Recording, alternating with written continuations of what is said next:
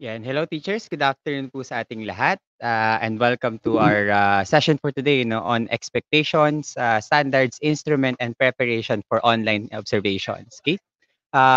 Teachers, bago tayo mag-start, I'd like to first ask, please do check my audio and my video. If my video is clear, you can clearly see me and you can clearly hear me. Okay? Kasi mamaya po, no, daldal ko na pala, tapos wala pa palang pumapasok na audio. So please do confirm, no, if I have audio already. Yan. I'll be waiting in the live chat, teachers. Yan, bago po tayo mag-start. Clear po, yan. Okay, yan. May nag-confirm na clear na. Okay, so good to go na tayo, teachers. So welcome, teachers, no? Good afternoon sa ating lahat. I know it's a holiday at dapat po mas nagpapahinga po tayo, no? Pero nagkataon lang, teachers, no, na ito lang yung schedule natin na nahanap at na-set, no, for this session. This is actually, was set as a complete walkthrough on Google Slides, no? Dapat ako yung mag-handle ng session for today to give you a walkthrough on Google Slides or how to use Google Slides. No? But just last week, during our webinar, I think that was like our last Saturday webinar during the lightning talks. Okay? Madami sa audience natin or sa community ang nag-express na merong konting kaba, may konting confusion, at merong mga katanungan tungkol sa classroom observation or sa online classroom observations. And natural lang yung teachers kasi syempre, kahit po sanay na tayo sa classroom observations, definitely there are something new, and we'll be knowing them, no, at malalaman natin kung ano yung mga bago to this year tungkol sa classroom observation kasi online to. So iba yung protocols, no.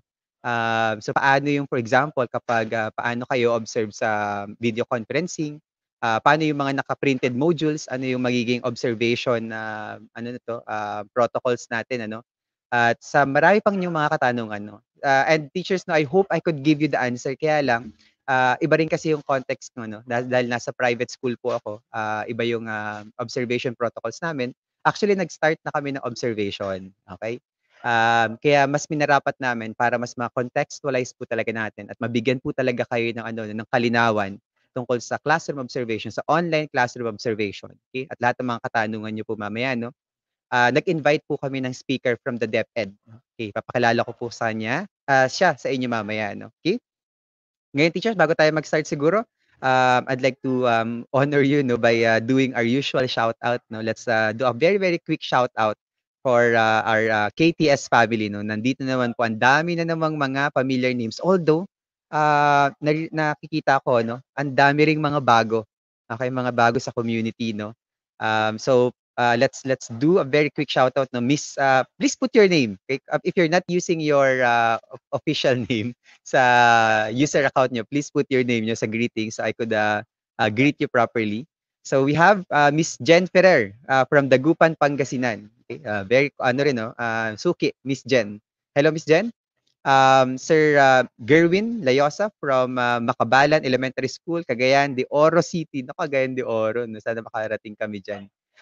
Miss Diana Marie Tiaga from Bacoor, Cavite, no? Cavite ba 'to? Naku, Laguna pala, no? Malapit lang. Okay.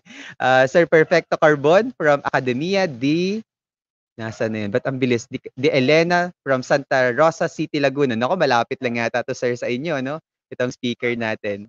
Sir Kevin C. Rowena from San Miguel, Surigao del Sur. Naku, Surigao del Sur, all the way from Surigao del Sur. Carlito Doringo, mukhang kanina pa naghihintay si Sir Carlito, no? Nakita ko nag-comment na rin yan sa post ko kanina. Hi, Sir Carlito from Santa Rosa, Laguna. Christine Canales from SDO Masbate. Kimberly Fernandez from National High School SDO Pasig. Maara Lovella Pahutan from Dolores, Quezon. Miss Leilani, nako, ang bilis naman. Miss Leilani Amigo, Marywoods Academy, Malaybalay City, Bukidnon. Nako, Miss Leilani, no, ka-school niyo po ba si Miss Myra? Kasi si Miss Myra po, no, are recently certified, Google certified educator from our training, no, from the KTS training. Okay? Miss Sheena Celis from Iloilo City, Miss Evelyn Mariano, SDO Olongapo, Miss Jennifer Castro from Mountain Province, Miss Liberty Carion from North Hills Village Elementary School, Norsagaray West District, Norsagaray, Bulacan. Ang haba nun, miss, Um, naku ang bilis sumakat. Sir RG Zamora, from Kalibo, Aklan. Nakakainggit naman si Sir RG 'no, katabing-katabi lang niya ang, Boracay. Miss Marjorie Basig, from Bicol, Johanna Ampaso from Iligan City, Sir Orlando Joven 'no, from Santa Lucia High School. Okay, 'yan, ang dami pa sir. Okay, we'll be doing 'no, the rest of the shoutout later. We'll be greeting you again later teachers 'no. So, para lang po mas ma-maximize natin yung oras natin for today at mas, mapagtuunan natin ang pansin natin kasi gagawin natin teachers ngayon mas medyo kakaiba lang ng konti yung session natin for today 'no. So we'll be, of course, we're going to have an input from our speaker from today, but at the same time, we'll be having a longer open discussion. Kasi gusto nating magkaroon ng ano, ng bahaginan, ng sharing. I'll also be sharing my ideas about classroom observations. Lilinawin natin yung mga katanungan nyo, lahat po ng mga bumabagabag sa inyong kaisipan, ano, tungkol sa online classroom observations. Para po pagkatapos ng sessions na to, mas makakapag-focus na tayo sa ibang bagay 'no, kasi para hindi na tayo magkaroon ng anxiety o kaya, ano 'no, what you call this, pagkabagabag sa darating na online classroom observations. Teachers, please do confirm 'no, kailan po ang simula ng inyong, online classroom observations? Kasi marami nagsabi sa'kin, first week yata ng March ang simula ng ating, classroom observations or online classroom observations.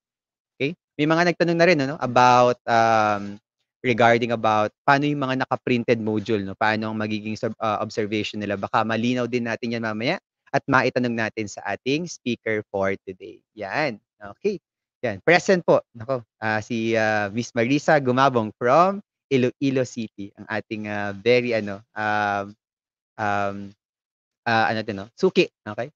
So we also have, Sir Javier, Miss, Ronibiel Gonzaga, okay, Mark Anthony Valle from Pangasinan, Miss Annalyn Anico, Miss Liberty Carion, present, okay, Miss Diana Marie Tiaga from Bacoor, Cavite, Joseph Odelon Hermetanyo from Alicia Isabela, Miss Leslie Obina, Cabanatuan, Nueva Ecija, and Miss Arlene Bermundo, Division of South Cotabato, no? Lalo ng Miss Arlene. Hi, Miss Arlene from South Cotabato. And Miss Aureen Flasio from Pandacan, Manila. Miss Lorena Duetes from De La Paz National High School. Pau Gonzalvo from Lobo, Batangas. Okay. Cheryl Dolhao Gatal from Tagbilaran City, Bohol.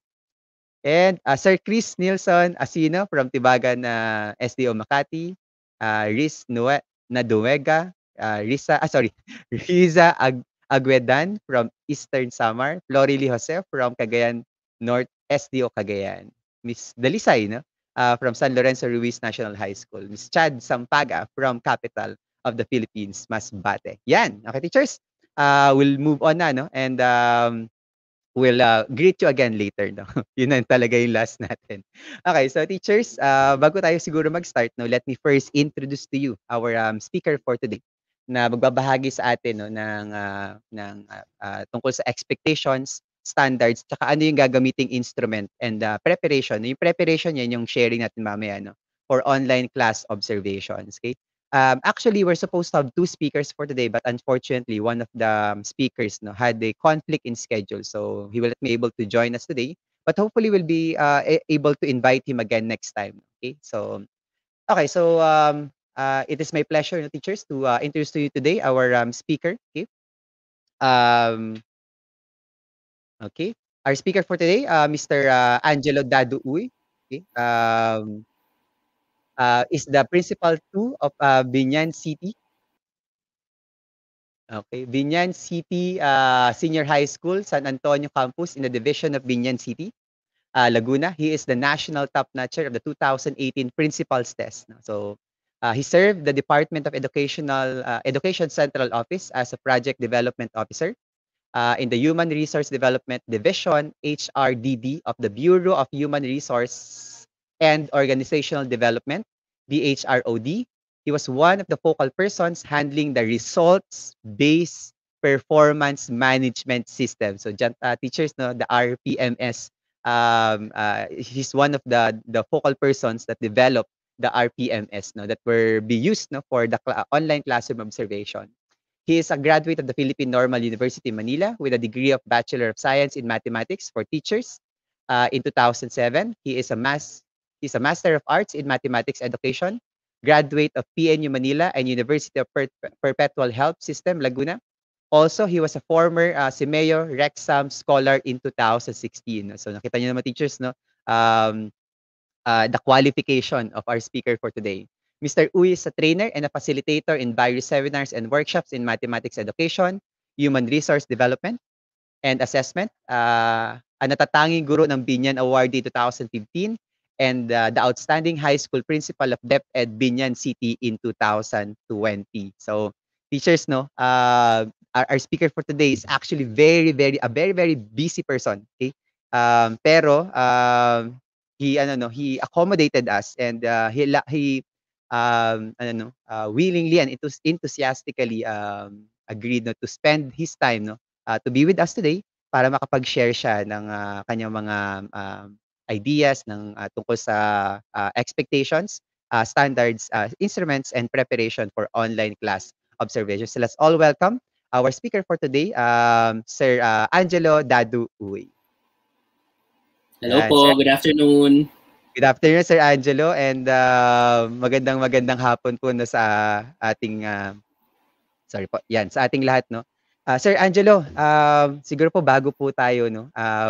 Sana po na ipakilala ko po kayo ng maayos. Yes.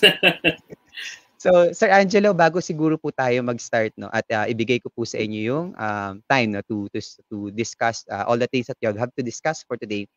Siguro po may I ask lang po siguro, ano po yung may expect ng mga teachers natin today? Ano yung mako-cover natin? So, sort of like an overview siguro po ng session natin for today. Sige po, again, magandang hapon po, Sir Franco, no, and the rest of our viewers this afternoon.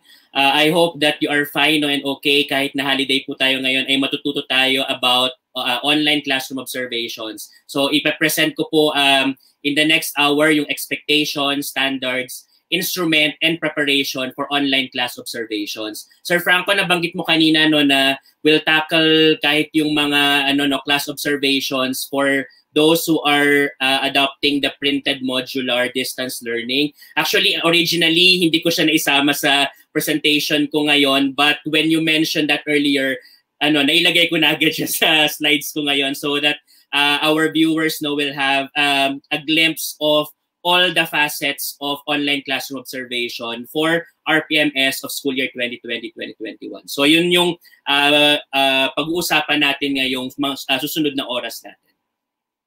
So nakita niyo teachers na napaka-accommodating ni Sir Angelo no.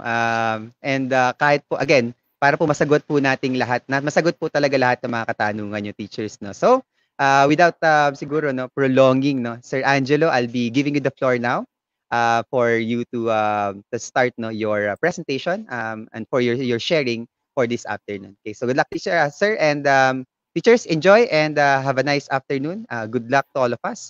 And hopefully, definitely, no, marami pong masasagot na katanungan si Sir Angelo. Okay?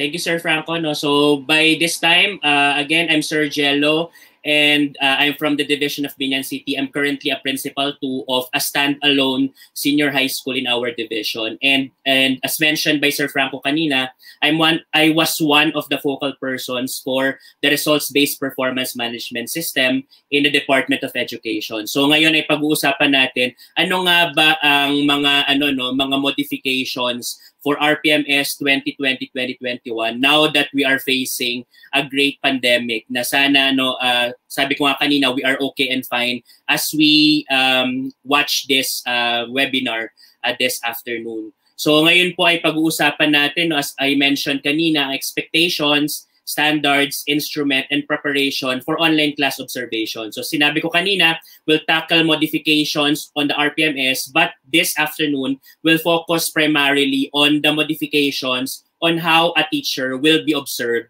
for this school year 2020-2021. So expectations, standards, instrument. Yung preparation, hindi ko siya masyadong nailagay sa slides ko kasi sabi nga ni Sir Franco kanina ay he invited another resource person to tackle preparation. Pero later on, makakapagbigay naman po ako ng mga ng bits of information about how to prepare for online class observations together with Sir Franco. So kanina nga nabanggit ko din po no na I prepared only for the online class observation, meaning if you are watching right now and you're familiar with the guidelines for classroom observation, for the alternative classroom observation for school year 2020-2021, meron tayong tatlong options or modes for classroom observation at isa doon yung online observation. So originally my presentation will revolve on option 1 or mode number 1, but since I was triggered also to share more information about classroom observation.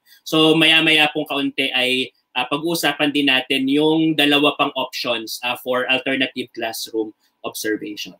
Okay? So first, let's start this discussion with the definition of class observation, or in RPMS, we call that classroom observation. So based on the Republic Act 10533, or what we know the K-12 law, classroom observation is one gauge in ensuring quality teaching. So dito ay makikita natin kung talagang nakakapagturo tayo ng may kalidad.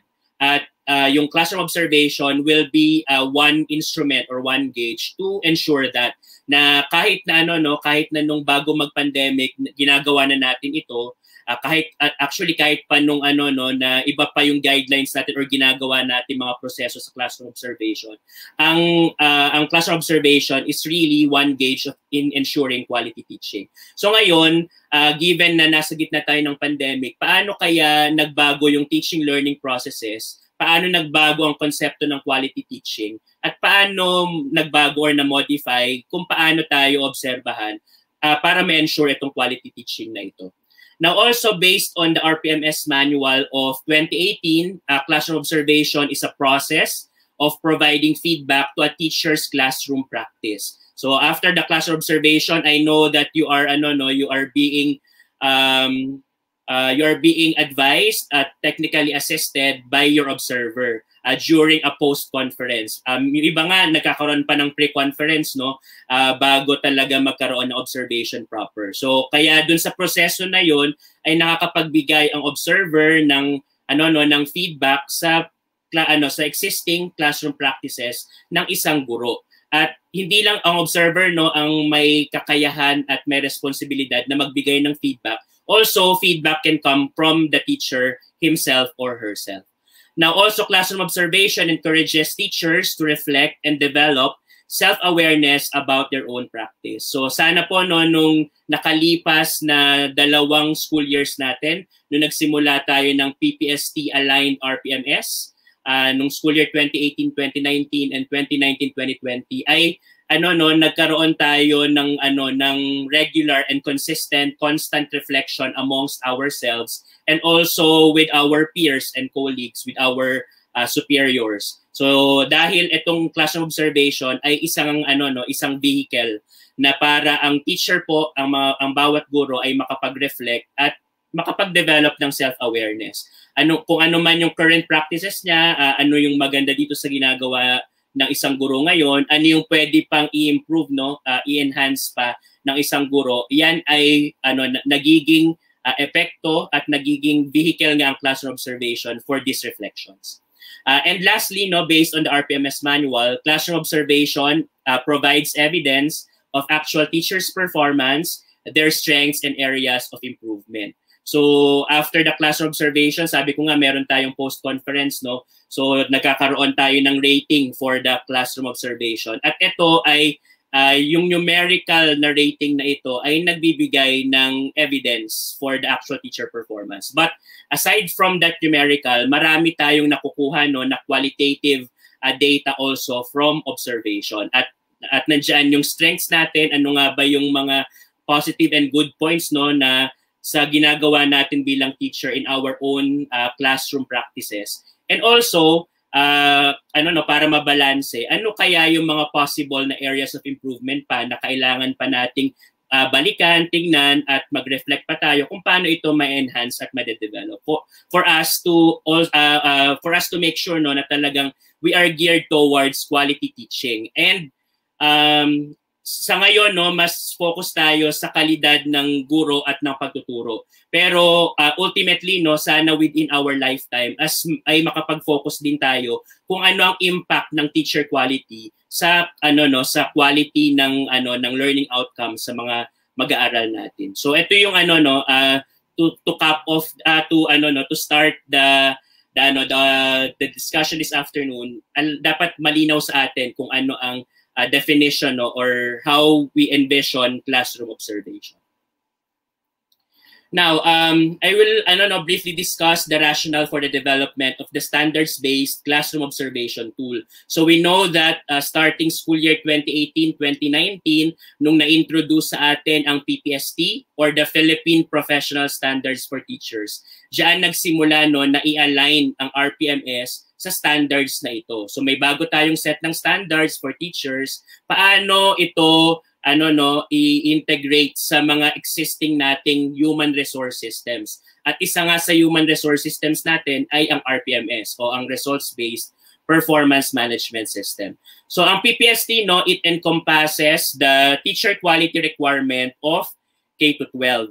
So yung Philippine Professional Standards for Teachers based on Deped Order number 42, no, series of 2017, nung inadapt natin yan at in-implement nationally, so it encompasses the teacher quality requirements of K-12. And that also includes the classroom, the teacher's classroom practices. So yung kalidad, no, ng classroom practices ng mga guro ay in-encompass din ng Philippine Professional Standards for Teachers. Now, to assess these classroom practices, so for example, to identify the strengths and areas for improvement, as I mentioned kanina, a classroom observation tool has been developed based on the new set of professional standards. So kaya meron na tayo ngayon ng mga tinatawag na COT, so yung classroom observation tool, meron tayong mga forms, no, na nakaakibat ng tool na yan. So meron tayong rating sheet, meron tayong observation notes form, meron tayong COT rubrics kung saan natin ibinabasa yung rating natin.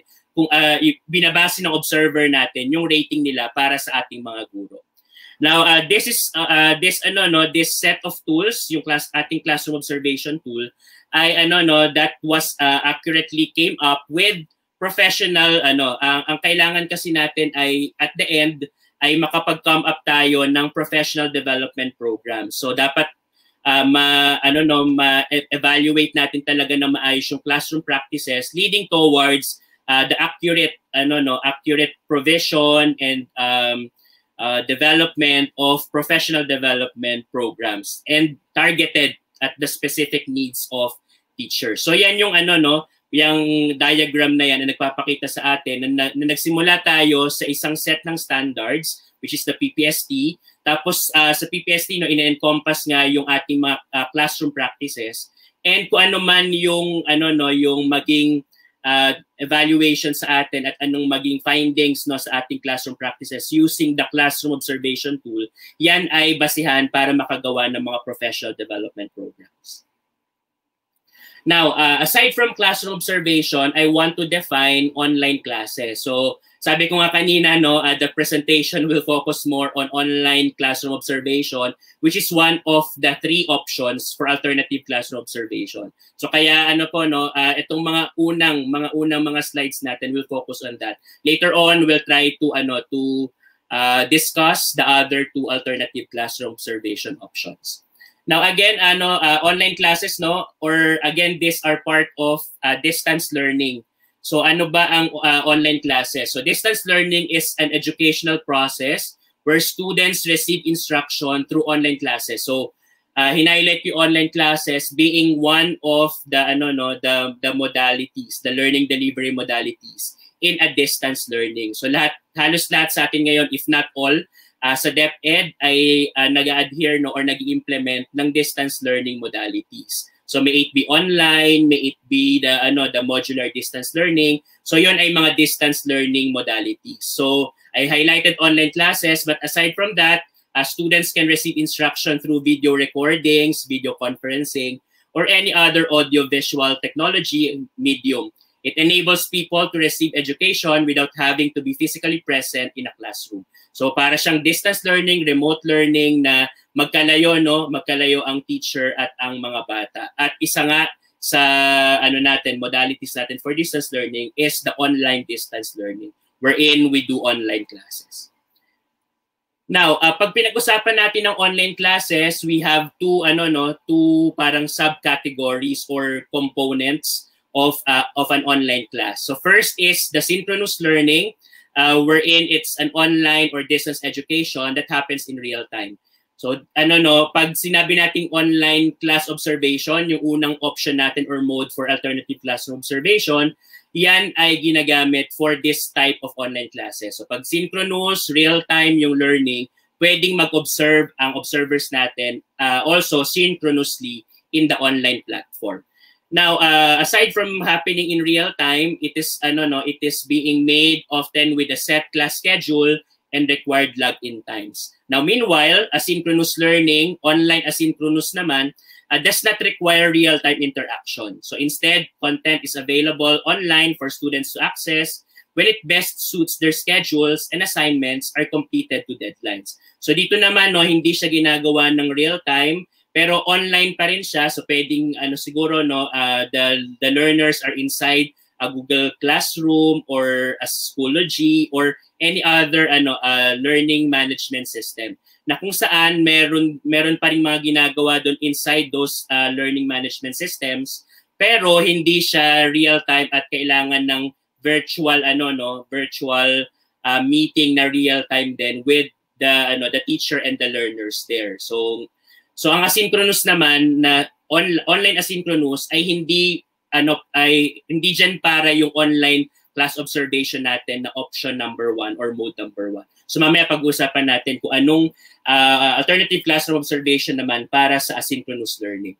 Now also, other programs or other online classes can also use a hybrid learning model which includes a blend of both formats. So pwede siyang pure online synchronous, pwedeng pure online asynchronous, or pwedeng blended na online synchronous and online asynchronous. So yun yung online classes natin. But again, focusing more on the option number 1 or the online observation, yan lang ay para sa online synchronous learning or online synchronous classes. Yan, dito na tayo ngayon sa main business natin this afternoon. So na-define natin kung anong classroom observation, ano nga bang advantages nito, at ano bang online class or online classes.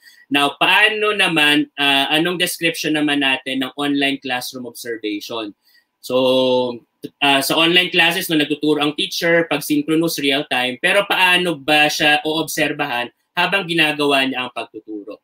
So again, as I mentioned, there are 3 modes or options for alternative classroom observation. And the first one is the online observation. So originally, yan ang aking focus ngayong hapon. But we'll go over option number 2 and option number 3 a little later. So yung online observation natin, ayan, kaya hinighlight ko, kasi yan ang ating pag-uusapan talaga ngayong hapon. So yung online observation natin applies to teachers will adopt online synchronous learning regardless of the number of classes and learners. So as I mentioned, paulit-ulit para mas maintindihan natin kung paano ito talaga ginagawa. So yung online observation applies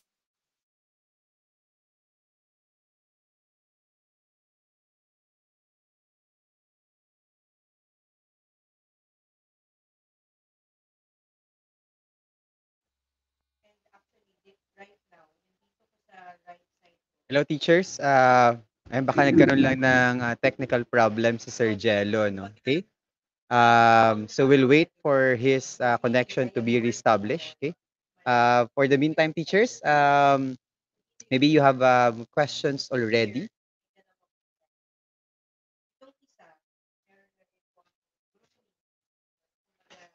Okay? Hintayin lang natin teachers na, okay? Teachers, again, if you have questions, maybe you could already send that question to your concerns, okay, sharings, no?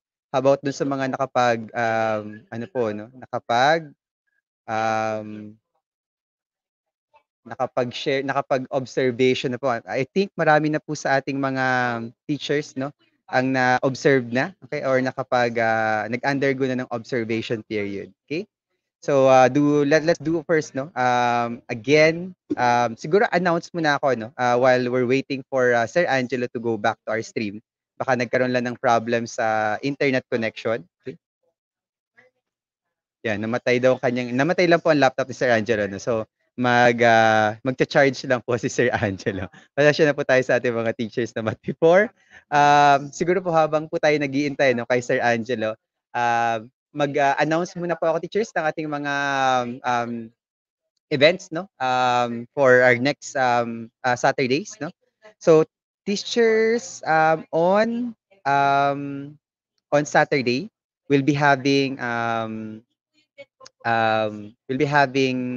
a session with Google trainers. Okay, so we have 3 Google trainers, no, to discuss with us different use, no, of Google for Education tools para ma-maximize po natin, no, yung paggamit ng Google for Education tools. And so we'll have Sir Daryl S. Mercado who will discuss about us Google Sheets. And then Miss Andrea de Guzman, okay, who will be discussing to us work-life balance. So how to use Google for Education tools, no, to create work-life balance. And of course, I'll be discussing, no, my part will be on building your virtual classes using Google tools. Yeah. Okay, so don't miss that, teachers, no. Okay? Ayan, may mga sharings na tayo, teachers, no, sa ating live chat so far. So please, this Saturday, yes po, this Saturday po, Sir Javier, no. Okay? So don't miss it, okay? And then, teachers, for next week, we have 3 events, no, lined up for all of you. No? The first one on Tuesday, we'll be having a live premiere of setting up virtual classes, okay, on 4 easy steps, no, via my YouTube channel. On Thursday, we'll be having a session on using Adobe Sparks for video creation. And our last one, no, next Saturday, as we begin our March series, we'll be starting with design thinking. No? So we have an international speaker for our session on next Saturday. So for the start of our March series. And again, don't forget, teachers, no, nagbago po tayo ng schedule for our March series. Hindi na po tayo 10 a.m. Saturday events. No? So yung wala po last time sa ating update session, ang ating pong March series will be every 2 p.m. So, wag po natin kakalimutan yan. Okay? So, I think Sir Angelo is already here, no? He's already back, no? So, we'll just wait for his presentation to be uploaded once again. Okay? So, we'll see. Okay? We'll check po. Okay? For the meantime, teachers, let's share, no, our ideas, our experiences so far sa classroom observations. Okay? Kung meron po tayong mga na-experience na, lalo na yung mga naka-experience na po, no, ng classroom observations this 2020, kasi iba pa rin ang observation modality syempre ng nitong online classes, no. Okay? So let's welcome back Sir Angelo. Thank you, Sir Franco. Apologies to all our viewers, no. Medyo nag-shutdown ng laptop ko. I'm not sure, no, pero naka-charge naman siya. Again, apologies. Alam ko po nangyayari din to minsan sa inyo at baka madalas na nangyayari for those who have online classes. So, ito na ang kaakibat, no, ng new normal in the educational system. At unti-unti naman natin nakukombat, no, kung meron man mga challenges at mga difficulties tayo na kinakaharap. So let us continue, no, with dun sa ating naiwanan kanina bago ako nalaglag sa ating webinar this afternoon. So again, ang unang option natin ay yung online observation. This alternative classroom observation mode is the closest, no, to a face-to-face setting kasi nakakausap natin yung mga bata kahit virtually. So pababa diyan sa listahan na 'yan, mas nagiging mas malayo sa sa setup natin with the learners ng face-to-face natin before the pandemic. So again, no, I will focus first with option number 1. We'll go over option number 2 and option number 3 before we end this afternoon session. So pero nakikita nyo ngayon sa screen niyo yung option number 2 natin or mode number 2, observation of a video lesson, that will be considered when mode 1 is not possible. So pag hindi lang posible ang option number 1, saka lang tayo pwedeng bumaba sa listahan. Pag meron na tayo agad na online synchronous class, kahit ilan mang section yan or klase, at kung ilan mang bata yan, doon na agad tayo sa option number 1. So kaya mas maganda sigurong gamitin yung mode na term kaysa sa option. Kasi pag option, parang it seems na pwedeng mamili dito sa tatlo. Pero hindi siya talaga ganon. Naka-tailor fit ang ating alternative classroom observation options sa kung anong learning delivery modality at setup natin in our teaching learning processes na meron tayo ngayong school year 2020-2021. And option number 3 naman, yung observation of a demonstration teaching via the learning action cell, yan ay i-consider lamang pag hindi talaga possible yung 1 at saka yung 2. So nakasulat din dito sa guidelines na pag ang option number 2 ay gagamitin lamang pag wala kang online synchronous class pero meron ka namang online asynchronous class. And then pag option number 3, hindi ka pwedeng pumunta sa option number 3 kung possible ang 1 at ang 1 or ang 2 sa'yo. And again, this will be this mode or option for alternative classroom observation ay applicable for those teachers na nasa pure modular learning, either print or digital, radio-based instruction, and TV-based instruction. So kaya these are modes. These are not really options wherein you can choose any of the options.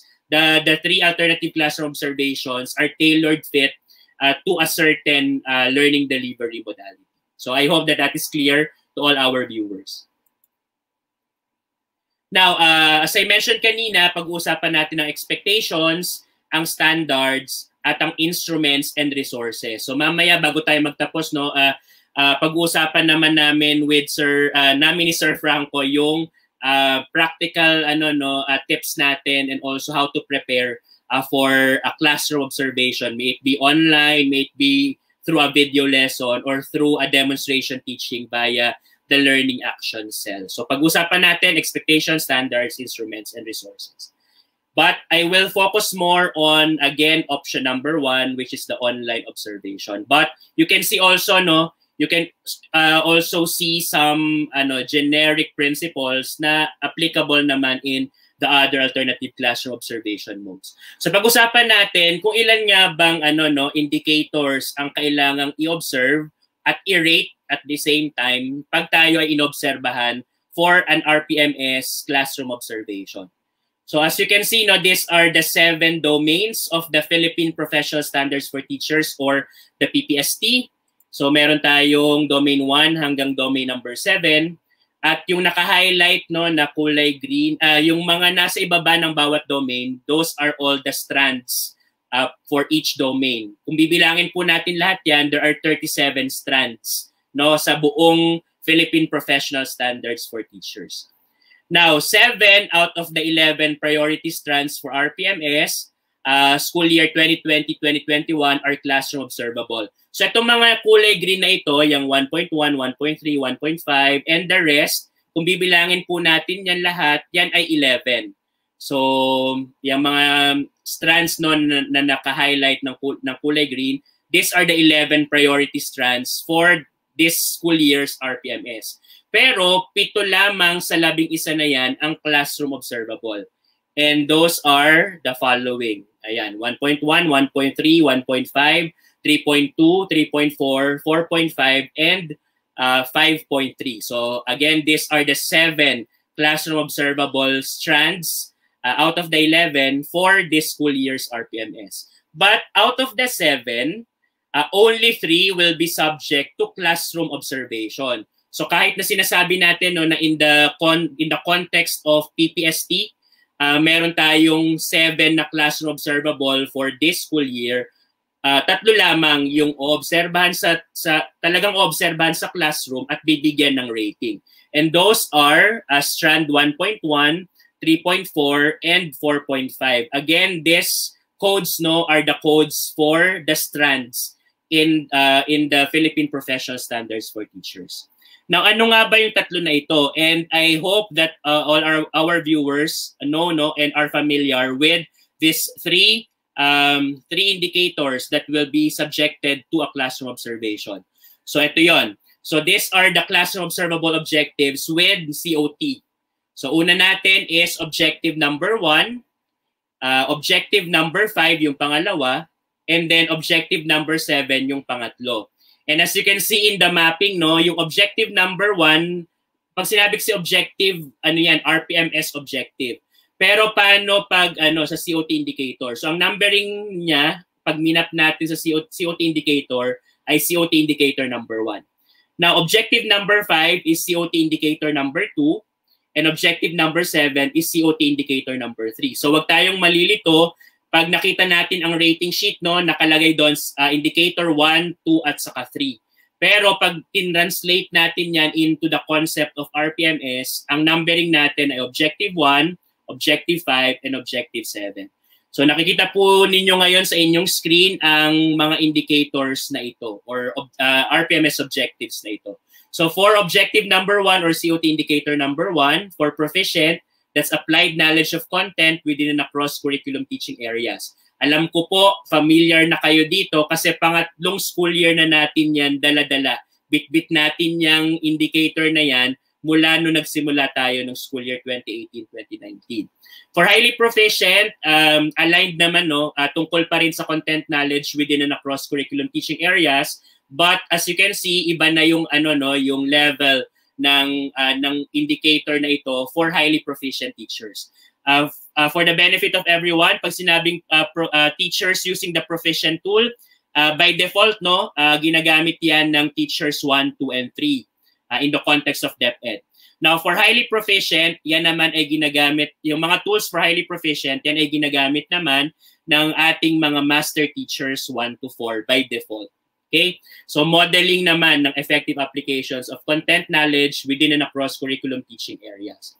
Now for objective number 5 or COT indicator number 2, ito ngayon yung nag-iisa sa tatlong nakikita nyo ngayon sa screen niyo na bago for this school year.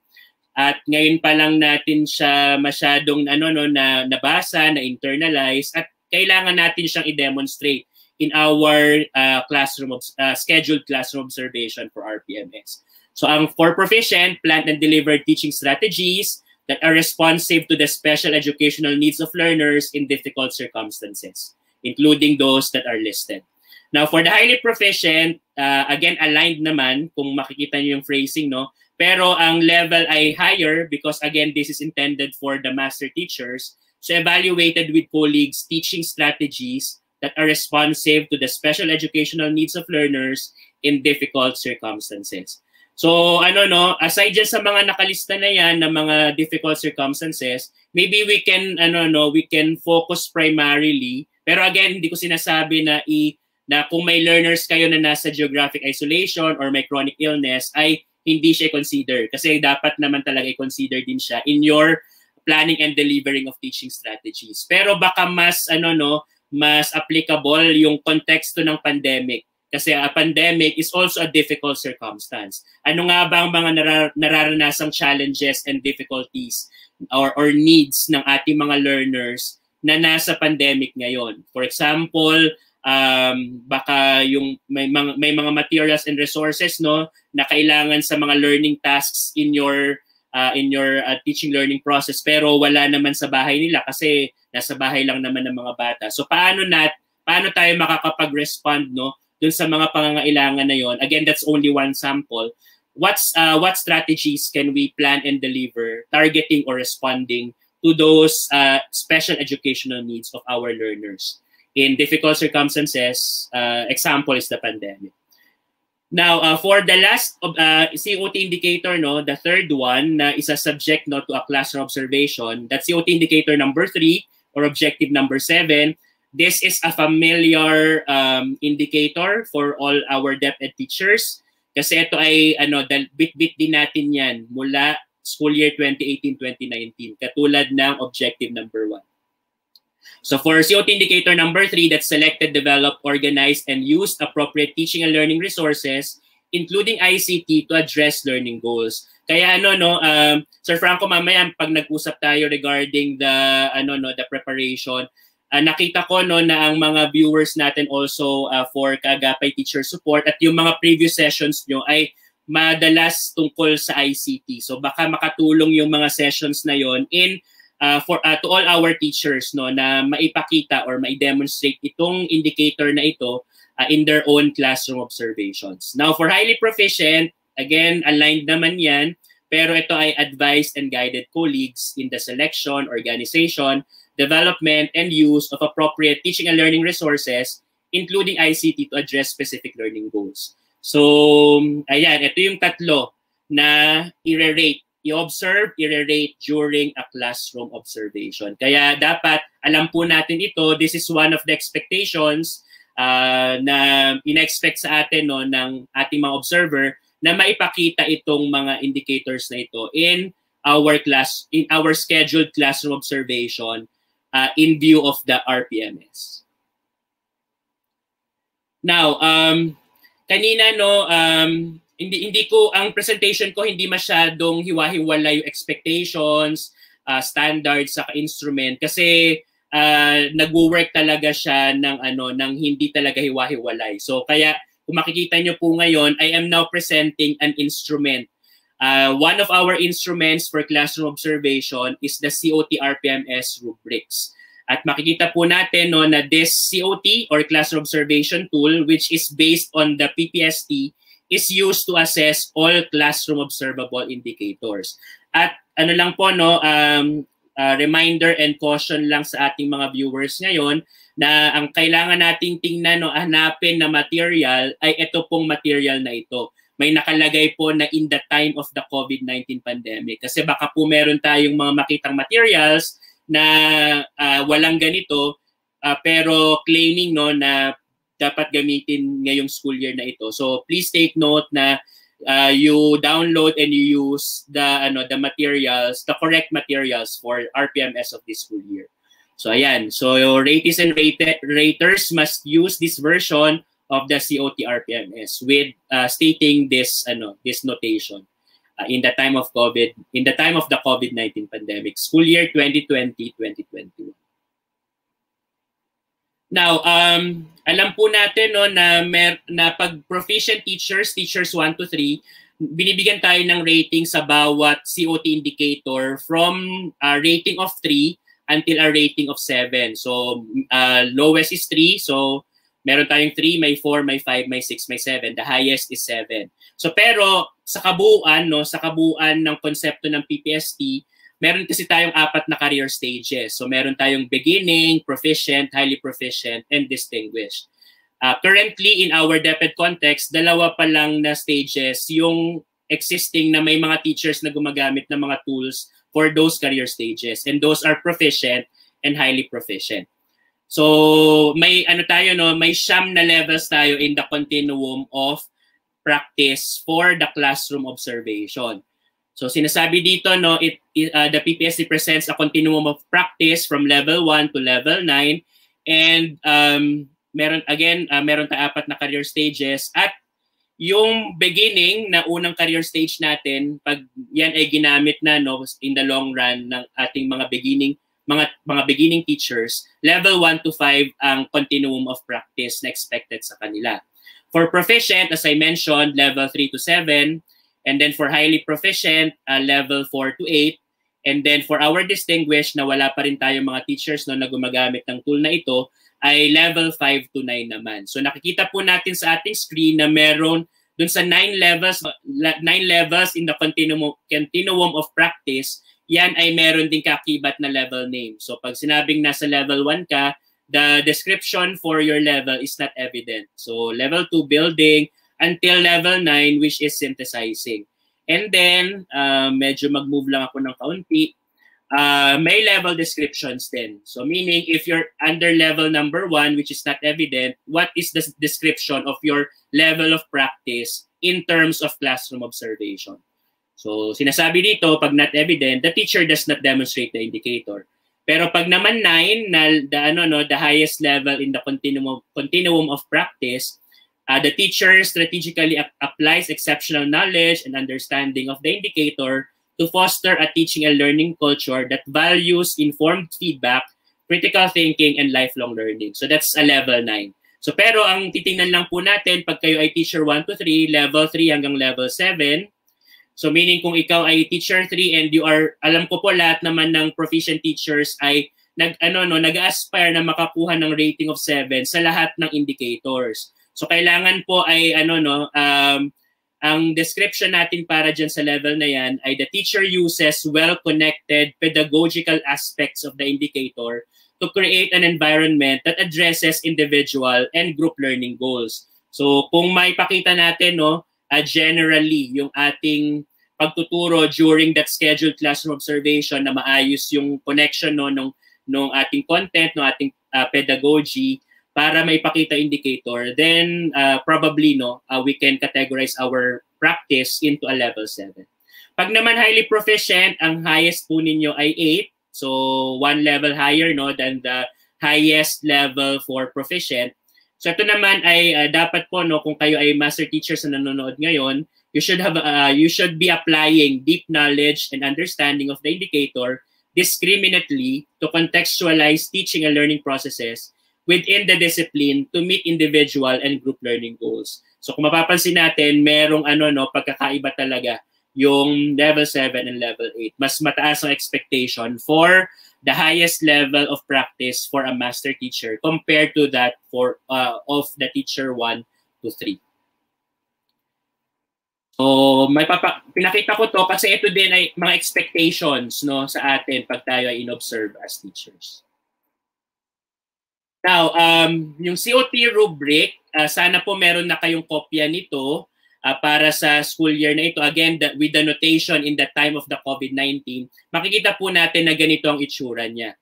It starts with an indicator. So kaya makikita natin for the rubric this school year, may 3 lamang na indicators in that document. So yung ating indicator 1, 2, and 3, which correspond to objective 1, 5, and 7 respectively. So pag nakita natin ang rubric, nasa taas ang indicator, this indicator refers to the observable practice of teachers in the classroom. So for example, indicator number 1 is apply knowledge of content within and across curriculum teaching areas. Ngayon, wag din masyadong magtaka kung ikaw ay proficient teacher at highly proficient teacher, pero nakikita mo sa COT rating sheet na parehas ang pagkaka-phrase ng indicator. Di ba kanina nakita natin sa objective, yung applied knowledge of content para kay proficient, pagdating kay highly proficient, modeled dapat, modeled effective applications. Pero pagdating talaga sa observation, ang tinitingnan ay yung application of knowledge. Kaya magkapareho ang phrasing ng indicator for the proficient and the highly proficient. Ang pinagkaiba lang, yung kung saang level titingnan yung current practice. So again, proficient level 3 to 7, highly proficient level 4 to 8. So the language of the indicators is taken from the proficient career stage of the Philippine Professional Standards for Teachers. Now, another part of the rubric is the level descriptions. At importante ito. Bawat, nakita natin kanina yung mga level descriptions ng 1 to 9, pero yun ay generic descriptions. Ngayon, sa bawat indicator, iba-iba yung level description. So, paano nga ba ang description of practice ng application of knowledge of content within and across curriculum teaching areas sa level 7 compared to a level 7 of the other indicators. So kaya iba-iba yung nakalagay na level descriptions. So level descriptions refer to the descriptions of practice for each level. Okay? So kung ikaw ay nag-aspire na proficient teacher na magkaroon ng rating of 7 para sa 3 indicators ngayong taon, basahin mo yung description, yung level description ng level 7 for each indicator kasi magkakaiba yung description na yun. Now, the next part of the rubric is the features of practice. So, pero bago ka bumaba dito sa features of practice, dapat malinaw sa iyo yung level descriptions kasi yung features of practice refer to illustrations of specific classroom practices at each particular level. But take note that this list of illustrations ay hindi exhaustive.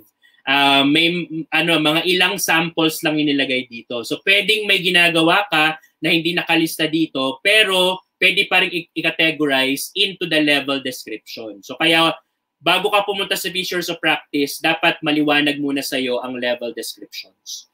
Okay? And the last part of the rubric is clarification. So may mga ginamit na terms sa indicator, saka doon sa level description, sa features of practice. So nakalagay sa portion na ito yung operational definitions of selected words or phrases used in the rubric. So again, there are 4 parts in the rubric at sana po may document na tayong hawak nito at alam natin kung paano gamitin. Para bago tayo magpa-observe, alam nating basahin ito, intindihin, at i-apply no in our classroom observation. Okay. Now, again, di ba meron tayong tatlong indicators corresponding to the 3 RPMS objectives which need classroom observation tool rating sheet or inter-observer agreement form, because these are again the three objectives or indicators that will be subjected to a classroom observation. So again, yung una natin, ayan, alam na po natin yan. Hindi ko nababasahin yung objective number 1. So but again, that came from strand 1.1 of the Philippine Professional Standards for Teachers. Okay.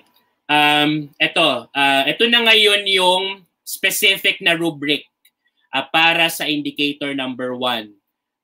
Kanina nakita natin yung generic descriptions of a rubric. Ngayon, para sa objective number 1 or COT indicator number 1, ito na ngayon yung level descriptions ng level 3, level 4, level 5, level 6, level 7. And I added level 8 kasi ito naman yung highest for a highly proficient teacher. Kasi magkaiba, no? Nakita nyo kanina magkaiba yung picture ng COT rubric for a proficient saka yung sa highly proficient. So ngayon, for the purpose of presentation, nilagay ko yung level 8 kasi parehas lang naman po no, ng description for level 4, 5, 6, and 7 para sa highly proficient teachers. Okay? So kaya ibig sabihin, no, kung kayo po ay nag-aspire na proficient teacher for a rating of 7 for indicator number 1, kailangan po ang inyong practice reflects this description. The teacher applies accurate, in-depth, and broad knowledge of content and pedagogy that creates a conducive learning environment that enables an in-depth and sophisticated understanding of the teaching and learning process to meet individual or group learning needs within and across curriculum teaching areas. So in a nutshell, dapat ay yung pagtuturo po natin ay dapat tama, walang bahid ng kamalian kasi sabi dapat ay accurate. Tapos dapat in-depth, meaning maayos no yung integration within the curriculum or within your discipline or within your learning area. Mas napapalalim nyo yung inyong topic or inyong competency sa loob ng inyong discipline. So pwedeng nag-integrate kayo ng ibang learning competency na related dun sa main competency for your classroom observation. And also dapat broad, dapat ay integrated across curriculum teaching areas. So if you're teaching a math competency right now, baka pwede siyang integrate into a science competency or an English competency. So that is now making your application of your knowledge of content across curriculum teaching area. So nag-integrate ka na ngayon across. So kaya dapat again accurate, in-depth, and broad knowledge yung ina-apply natin in our classroom observation para makakuha tayo ng rating of 7. Now, for the master teachers, no, ang rating of 8, alam ko po yan din ang ina-aspire ninyo. So, ang description naman nito ay the teacher applies high level of knowledge of content and pedagogy within and across curriculum teaching areas to empower learners to acquire and apply successful learning strategies to assist in their development as independent learners. So, ngayon ay kailangan pa rin high-level knowledge, dapat accurate pa rin, in-depth pa rin, broad pa rin, coming from the level 7, pero dapat may manifestation na ng empowerment of learners for them to become independent learners. So paano natin yun may papakita in our classroom observation? So pag napakita natin ng maayos yon at nakita na observer natin na yung mga practices natin ay nade-describe nitong level na to, then maybe we can obtain or achieve a level 8 in indicator number 1.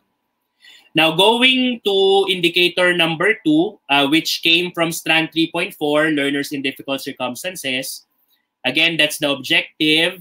Our means of verification, since it's classroom observable, so COT rating sheet or inter-observer agreement form. And the rubric for indicator number 2 or objective number 5 for RPMS ay ito naman. So again, this is in the document for the COT RPMS rubric. So pag level 7 for for proficient, this is your highest level, dapat may pakita nyo na you are employing extensive repertoire of strategies to create a learner-centered environment that addresses the special educational needs of the individual and group of learners in difficult circumstances. Okay, so meron dapat na repertoire of strategies. Hindi naman sinasabi na kailangan sobrang dami ng strategies. Dapat ay meron kang applicable strategies for the identified special educational needs of your learners in difficult circumstances. And for level 8, master teachers, the teacher applies consistently effective strategies for learners in difficult circumstances to encourage them to be successful citizens within the changing local and global environments. So may mga big words na ginamit, pero again nakikita natin yung pag-jump ng ng description ng level from level 7 to level 8. Pag master teacher, if you're aspiring for a level 8, dapat ay consistent yung application ng strategies. And making sure na merong manifestation na na parang the learners are reflecting amongst themselves at paano nila magagamit ito in the changing local and global environments. Okay? So yan ang ating second classroom observable indicator.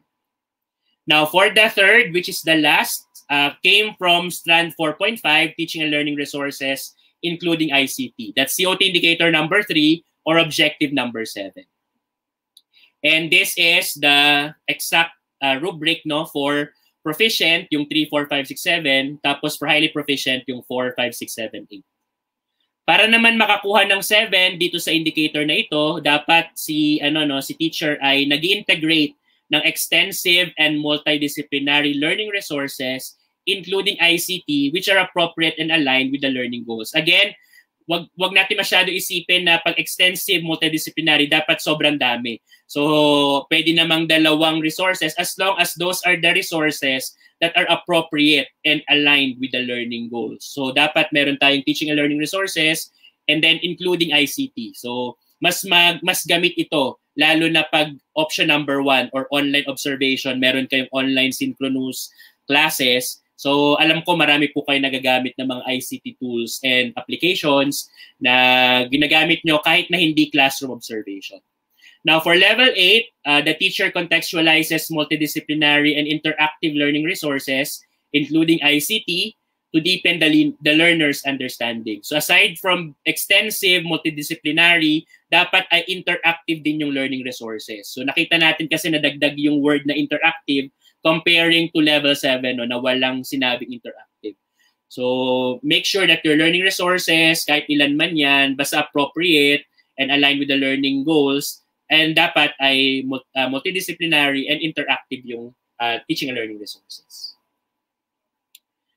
Now, let's go to parang medyo nadaanan ko na yung mga expectations. Kasi pag sinabi expectations, ano ba ang ina-expect sa isang teacher na magpapa-observe? So una, dapat alam niya ang mga practices niya na magwa-warrant ng rating of 7 or rating of 8. Kung nag-aspire tayo lahat na nandun tayo sa may highest level, dun sa ating position. So kung proficient ka man or highly proficient. So dapat may pakita mo yung mga indicators at may pakita mo ng naayon sa kung anong level yung gusto mo ma-achieve in your classroom observation. So expectation wise, yun yung gusto kong iparating sa mga viewers natin. Now, alam natin na sa panahon ngayon sa school year 2020-2021, again we are facing a pandemic. Dati nung dalawang nakaraang taon, meron tayong required na 4 na classroom observations for RPMS. Ngayon meron na lamang tayong required na 2 classroom observations for the entire school year. And ratees should submit 2 classroom observation tool rating sheets or inter-observer agreement forms as MOV for objectives that require such. So again, objective 1, objective 5, and objective 7 lamang yung nagre-require ng either a COT rating sheet or an inter-observer agreement form as a means of verification.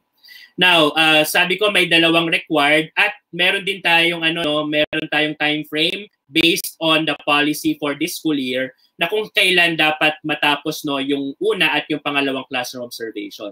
Now, as mentioned by Sir Franco kanina, may mga teachers na nagsabi na magsisimula pa lang sila ng March for classroom observation 1, and that's okay because classroom observation 1 should be done between January and March 2021. Now, for classroom observation 2, that should be between April and May 2021. Sana masunod po natin ito para hindi tayo nangangarag pa tapos ng school year na ito kasi magtatapos tayo ng June 11 based on our current school calendar. So yan ang ating time frame para sa dalawang classroom observation. So parang ngayon I'm presenting the standard.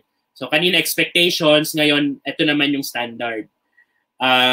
Aside from this, as standards, meron tayong alternative classroom observation process and protocols. And let me focus on online observation first. Mamaya, tingnan natin kung mapuntahan natin yung dalawa pang options or modes. So pag sinabing online observation, again, applicable for the teachers who are adopting online synchronous classes regardless of the number of classes and learners. So ang protocol natin ay ito ang illustrative diagram for that protocol. So ang observers ay merong sariling roles in the process. Si teacher syempre meron ding sariling roles. Pero silang dalawa ay kailangan na mag-review ng rubric at indicator list as I presented kanina para alam ng bawat isa, observer ka man o teacher ka man, paano nga ba dapat yung description ng level ng practice. Kung kuwari, nakita ko tong practice na to, saan to dapat tumugma na level description? Sa level 3 ba? Level 4, level 5, level 6, level 7, or level 8? So, kaya kailangan alam ng bawat isa ang rubric at ang indicator list.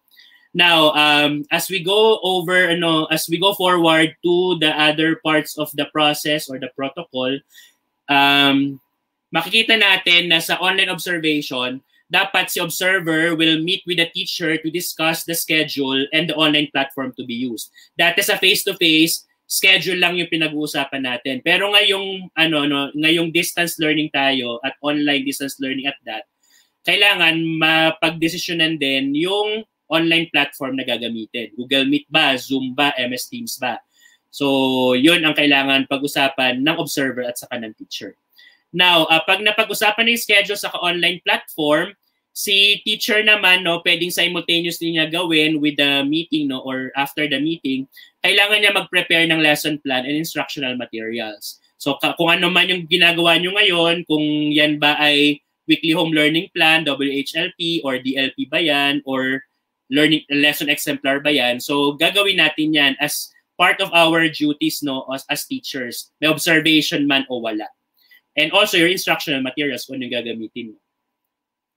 Now also, si observer naman pag pag mismong observation day na, kailangan niyang i-access yung online platform na gagamitin or napagkasunduan nila at the scheduled online class. And pag na-access na nila pareho, nandun na sila sa platform na yon, so meaning real time nangyayari, si teacher ay magde-deliver naman ng lesson. Nandun ang mga bata virtually, nandun sila sa platform, at si observer nandun din para mag-observe ng teacher's lesson using the observation notes form. And that is one of the instruments for our classroom observation. So walang pinagbago, katulad pa rin dati ng sa face-to-face, meron pa rin tayong meron pa rin tayong observation notes form. Now, pagkatapos niyan, pagkatapos ng klase, nakapag-deliver na ng lesson si teacher, nakapag-observe na si observer, si observer ay kailangang i-rate si teacher gamit yung COT rating sheet. Mamaya po ipapakita ko ang itsura ng form. And after that, kung sakali na hindi na mas madami sa isang observer, dapat gawin nila yung inter-observer agreement exercise. Kasi kailangan mag-usap muna sila para makarating sila sa isang uniform na set of ratings for the teacher. Pero pag mag-isa lang naman observer, wala na tayong problema sa na mag-uusap in doing the inter-observer agreement exercise. Yung rating sheet ni observer, nung nag-iisang observer, yun na yung rating ni teacher. Now, after everything, no, si observer sa si teacher ay kailangan po magkaroon ng post-conference at magpo-provide ng feedback at technical advice ang observers kay teacher at pwede din namang magbigay ng feedback si teacher sa nangyari, no, sa experience niya during the online observation. So this diagram summarizes the protocol and processes in an online observation, which is option number 1 or mode number 1. Now let us try to ayan, na medyo nahuli yung yung animation, pero yung delivery ng lesson compared to face to face, ngayon si teacher ay nagde-deliver ng lesson in the chosen online platform. Isa-isain lang nabanggit ko na lahat yon, no, yung totality ng protocol, pero tingnan lang natin ng mabilis isa-isa yung mga steps. So meron tayong tatlong phases, no, in the observation. Meron tayong pre, meaning before the observation. Meron tayong observation proper, the second phase. And then the post-observation, which is the third phase. As I mentioned kanina, dapat sa pre-observation pa lamang ay nakapag-review na ng rubric si observer or ang observers. Yung rubric dapat appropriate to the position of the teacher to be observed. So again, magkaiba ang rubric ni proficient at saka ni highly proficient. So ito yon, yung katulad ng naipakita ko kanina. Now, for the observers again, before the observation, as I mentioned, kailangan mag-meet ang teacher at ang observers to discuss the schedule and the online platform to be used. Para naman sa teacher, kailangan niya ring i-review, no, ang COT RPMS rubric appropriate to his or her position. At kailangan niya iplano ang lesson based on the indicators. So kailangan niya makapag-prepare ng lesson plan and the instructional materials. In the actual observation, ang observers natin ay kailangang i-access ang online platform at the scheduled online class, as I mentioned kanina, and use the observation notes form to record comments and observations on the teacher's performance. At ito yung itsura ng observation notes form ngayon. So walang pinagkaibang masyado sa ginagamit natin dati. Ngayon lang ay dalawa na lang itong boxes, no, for the observation. Dati 4 yan. Tapos blank sheet pa rin yung kailangang pagsulatan ng mga comments on the or observation notes habang pinapanood ni observer si teacher in that online class. And take note again, this form, no, this is the only form to be completed during the actual observation, and use this to record comments while observing. Now, the teacher in the actual observation, as I mentioned kanina, delivered the lesson in the chosen online platform. Now, for the last phase, which is the post-observation, the observers must do individual rating. So, kung ikaw ay mag-isa, so individual naman talaga yon. Kung mas marami pa sa isang observers, so kailangan nyo pa rin munang mag-individual rating. So, you need to rate the teacher using the COT RPMS rubric appropriate to the teacher's position. And again, rating should be done individually. Ito ang itsura ng ating instrument for the rating sheet. Ang kulay green, no, pag pinrint natin ng colored ay para kay proficient, teachers 1 to 3. Yung namang color blue ay para kay highly proficient, so master teachers 1 to 4. And please, no, do not bring this form during actual observation. So kahit na magkalayo kahit for example mag-isa ka lang na observer, tapos ang teacher nasa ibang lugar, ang mga learners nasa ibang lugar, sana hindi natin ito masyadong tinitingnan during the actual observation, kasi kailangan ang hawak lang natin yung observation notes form. Okay? And then refer to your observation notes if you're an observer in rating the teacher observed. So wala na masyadong pinagkaiba sa itsura ng rating sheet natin from the past 2 years. So ito lang, dalawa ulit yung yung observation, tapos 3 na lamang yung nakalagay na COT indicators. So level 3 to 7 para kay proficient, level 4 to 8 para kay highly proficient. Yung NO means not observed. So pag not observed, meaning hindi nakita ng observer na na-demonstrate mo yung indicator. So pero ang automatic rating niyan ay 3 pa rin, which is the lowest possible rating. So sana hindi tayo mapunta dun sa not observed, kasi kailangan nating iplano yung lesson natin based on the indicators. Okay?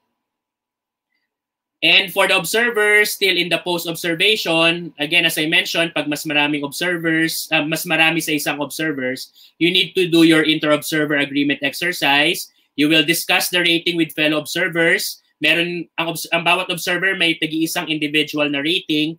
Tapos pag-uusapan po nila yon at magde-decide sila into a final uniform set of rating for the teacher. And this form is the inter-observer agreement form. Nakikita nyo po na may pangalan ng observers. Tapos, meron ng final rating dito. Pag-uusapan po nila yan. And take note that the agreed rating is not an average. Hindi average ito ng mga individual rating ng mga observers, kundi based on reason and consensual judgment. Mag-uusap sila, parang ide-defend nung observer kung bakit ganito yung rating. Tapos kailangan at the end of the inter-observer agreement exercise ay makapag-agree into a uniform set of rating without doing the average kasi hindi po siya dapat gawing average. Nakalagay naman po ang mga directions dun sa mismong form, inter-observer agreement form. And step 3 for both the observers and the teacher during the post-observation, as I mentioned kanina, we'll do the post-conference. So please, the observers will meet with the teacher to discuss the results of the observation, and both of them or all of them will affix their signatures on the rating sheet or the inter-observer agreement form. And yan, ito yung portion na yon. Sa baba ng rating sheet ay kailangan magkaroon ng signature. So as to indicate na nag-agree ang both parties in the ratings indicated in the rating sheet or in the inter-observer agreement form, whichever the case applicable. Okay? To summarize the protocol, kahit nakita na natin yung illustrative diagram kanina, for an online observation, ganito siya. So pag pre-observation, nandito ang role ni observer, nandito ang role ni teacher, at yung tool na kailangan para sa bawat phase. So we have the pre-observation, we have the observation proper, and we have the post-observation. So ang dami nung slides natin for the protocol, pero sana naintindihan natin kung paano nga ba yung standard process, standard protocol in doing an online observation, whether you're an observer or you're a teacher. Okay? So I hope that helps our viewers this evening. Now, if you're a master teacher, you have an additional requirement for you. So pag ikaw ay highly proficient teacher, you need a proof of attendance aside from your COT rating sheet. So if you're doing online observation or mode number 1, what you need to do is to invite your colleagues to sit in your online class. So imagine, visualize natin, kung ikaw ay nasa mode number 1, dapat sa mismong schedule ng klase mo, nandun ka sa online platform, nandun ang mga bata mo sa online platform, nandun ang observer mo sa online platform. But aside from that, if you're a master teacher, dapat meron kang inimbitahang kahit isa, at least one of your mentee or one of your mentees or your colleagues to sit in your online class. So nandun din sila sa online platform. And then, you internally agree kung paano kayo magkakaroon ng pirmahan ng attendance sheet after the class. So pag naman ikaw ay master teacher na nasa mode number 2, ganito naman yung gagawin. Pag naman mode number 3, ganito naman. So again, I'm focusing now more of the online observation. So pero siguro sige, para din sa benefit ng mga nasa mode number 2, pag ikaw ay master teacher na nasa observation of a video lesson, kailangan mong ibigay yung kopya ng video lesson mo sa at least one of your colleagues or mentees na kailangan mapanood nila. And then, attendance sheet ulit afterwards. So internally, paano kayo makakapag-sign ng attendance sheet? And please note that if you're an observer, dapat ay ma-ensure na yung colleagues or mentees view the video lesson. Kasi magkakahiwalay kayo nito Hindi ito real time. Hindi ito synchronous. So, kaya kailangan lang ma-validate na napanood ng colleagues or ng mentees yung video lesson at magpirmahan ng attendance sheet. And then for mode number 3, if you're doing a demonstration teaching via LAC, ito naman kasi ay LAC session intended specifically for the demo teaching. It can be done either virtually or face-to-face. So kung face-to-face, madali. Kailangan mo lang mag-imbita ng colleagues na or your mentees. Again, this slide is applicable for master teachers only. mag-invite ka ng colleagues mo para umupo dun sa face-to-face lock session ninyo at magpapirma ka ng attendance afterwards. Kung naman virtual na lock session, so magkaroon na lang na internal agreement kung kailan magpipirmahan ng attendance sheet. Para maging, again, kailangan kasi ito as an additional MOV for the master teachers. Aside from the COT rating sheet, they need to provide a proof of attendance. Now, let us summarize, no? I'm almost done with the presentation for this webinar. Pero as I mentioned kanina, nagdagdag ako ng ibang slides for mode number 2 and mode number 3 for the benefit of everyone. So let me first summarize, no, what we have discussed in the last hour. So for the expectations, in summary, a teacher who will be observed and rated through online observation, which is mode number 1, shall be able to demonstrate the 3 COT indicators in the delivery of the lesson. So kailangan in planning our lesson, in executing the lesson during an online class, kailangan ay may pakita natin itong 3 indicators. Kasi kung hindi, baka not observed yung maging rating natin, magiging 3 lang yung ating rating for ito automatically, no, for any of the indicator or all the indicators kung hindi natin ito ma-demonstrate. And also, to do that, he or she shall refer to and review the COT RPMS rubrics appropriate to his or her position. The rubrics contain the description of the levels of classroom practice in relation to the indicator. So I'm summarizing, no, what we have discussed in the previous hour. So sana po maliwanag ito. Ito yung in-expect ng observer sa atin bilang mga guro. Now, in summary, the standards, a teacher who will be observed and rated through online observation shall follow the protocols and processes. So kanina ang dami yung slides natin, no? Sana naintindihan natin kung ano yung role ni observers, anong role ni teacher sa pre-observation, sa observation proper, saka sa post-observation. At anong mga tools yung kailangang gamitin, i-accomplish sa bawat phase, no, ng observation. Ayan. And again, this is from pre-observation, observation proper to post-observation, and he or she shall be guided by the observer or observers in each step of the process. So kung may nakikinig man sa atin ngayon ng mga observers natin, mga master teachers, head teachers, or school heads, so sana po, no, nagkakaroon tayo ng technical assistance and guidance sa ating mga teachers in all the phases of the classroom observation.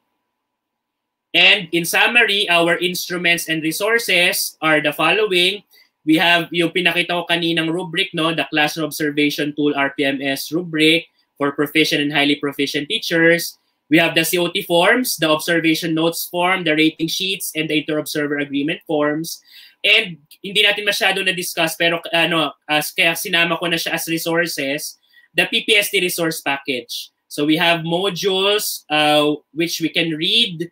Bawat isang module ay para sa isang indicator.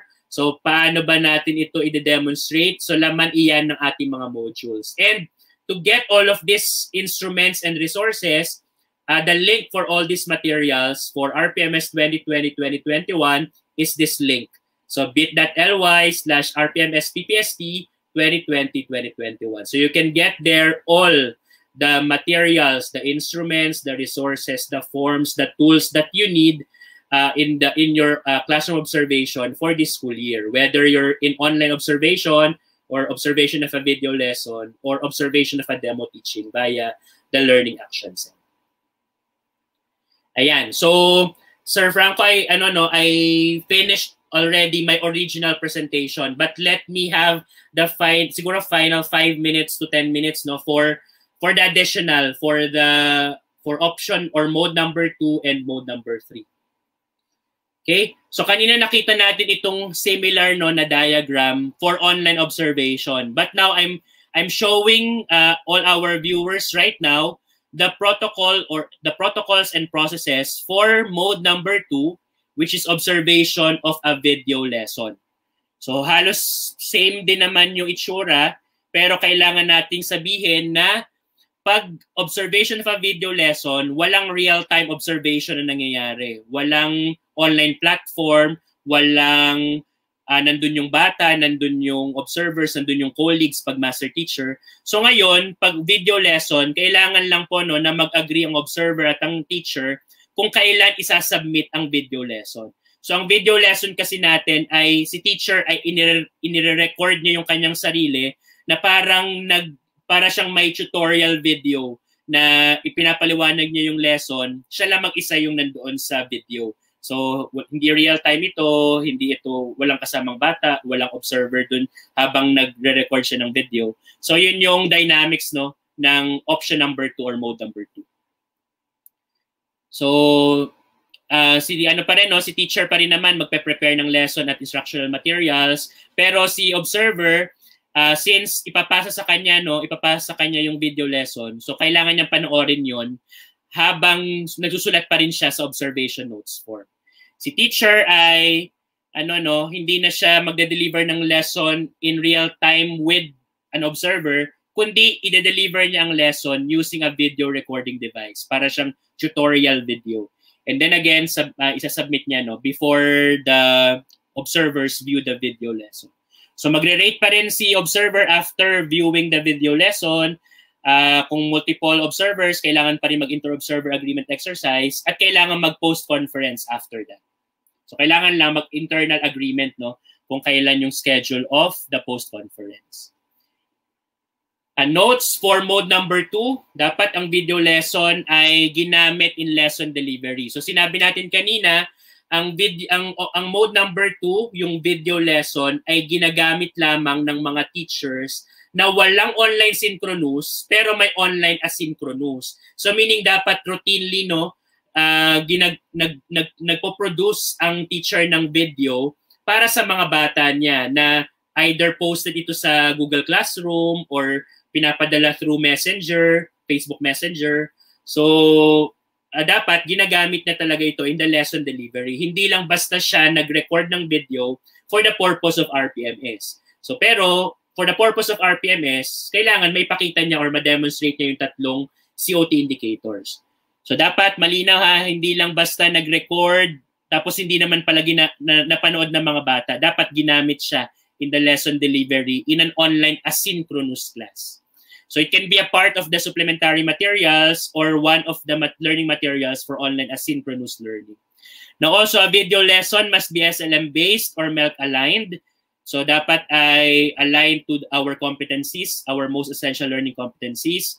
Or kung kung walang particular na set of MELCs, katulad ng, I don't know kung if this is true for TLE or TVL classes na SLM-based sila, na ang competencies pa rin ay yung nasa curriculum guide dati, wala silang bagong set of MELCs in our current school year. So basta SLM based or MELC aligned.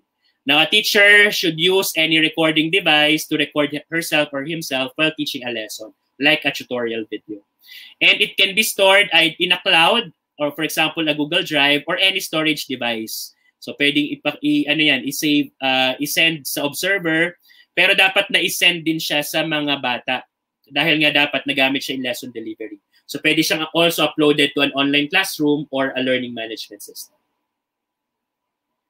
Now, for the last mode, which is mode number 3, observation of a demo teaching via the learning action cell. Kung nakikita nyo, same diagram, pero ang modification natin dyan, si observer ay kailangang i-meet si teacher to discuss the schedule of the LAC session intended for the demo teaching. So, magpe-prepare pa rin si teacher ng lesson plan and instructional materials. Tapos, si teacher, i-deliver niya yung lesson on the agreed time and location, may it be a virtual LAC or a face-to-face LAC session. So, i-deliver niya yung lesson doon. Tapos, si observer, while observing, will record, his or her comments in the observation notes form. After that, magre-rate si observer kay teacher, mag-inter-observer agreement exercise kung multiple observers, tapos magkakaroon ng post-conference afterwards. Some notes for mode number 3 or option number 3. Itong learning action cell ay support mechanism that is established for teachers and school leaders to have access to relevant on-demand technical and administrative advice and guidance which come in many forms, including professional learning communities through the Learning Action Cell. So kaya minamaximize natin yung gamit ng Learning Action Cell because based on the learning continuity plan of our department, based on Deped Order number 12 series of 2020, pwede natin i-maximize yung mga professional learning communities like the LAC. So kaya meron tayong mode number 3.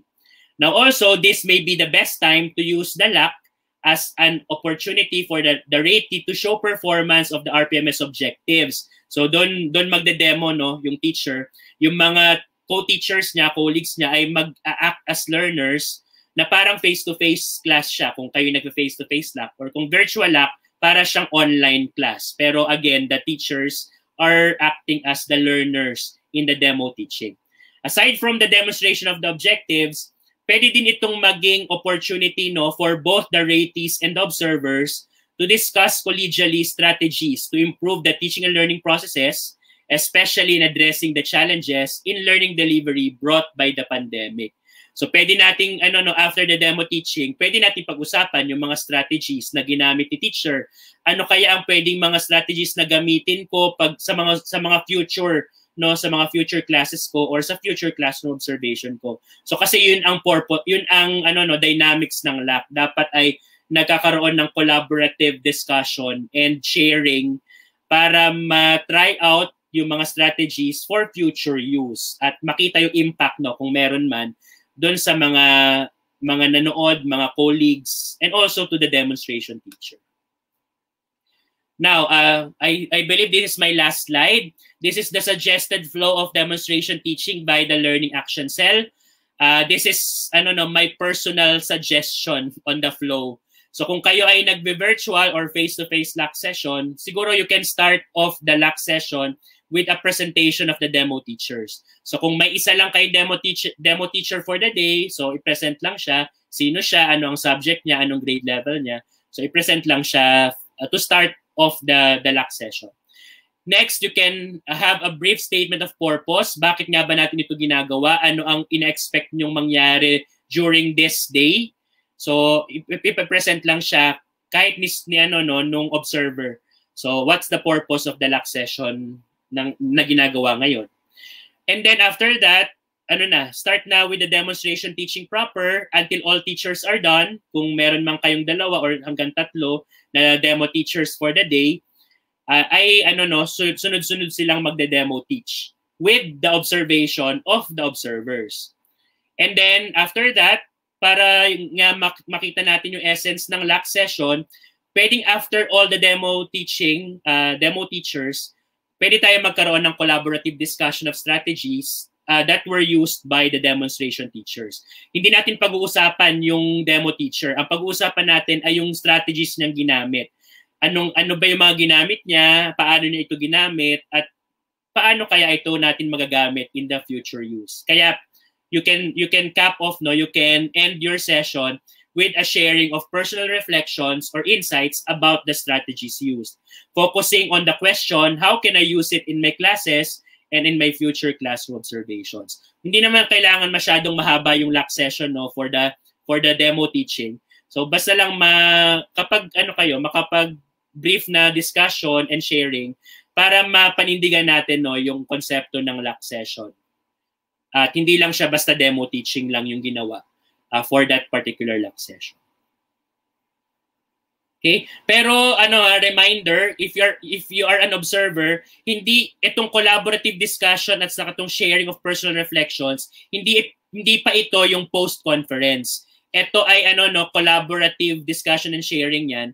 Pwede namang magkaroon ng one-on-one yung demo teacher sa yung observer ng private post-conference. Sila lang one-on-one para makausap niya, makapagbigay pa siya ng technical advice saka feedback for that teacher. Wag natin gawin yon, yung post-conference na yon, dito sa LAC session na marami tayong kasamahan dun sa session na yun. Okay? And that ends my session this evening. I hope that I have given information for all our viewers. Thank you, Sir Franco.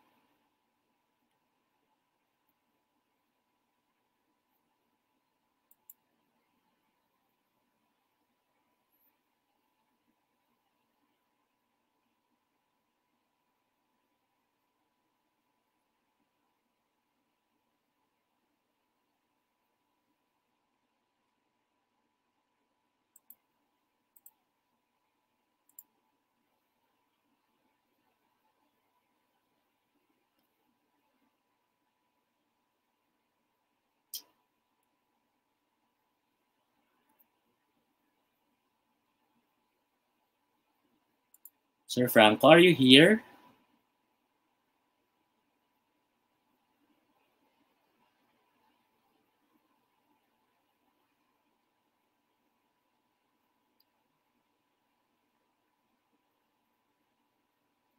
Okay. Currently, no, Sir Franco naman ang naka-encounter ng technical difficulties.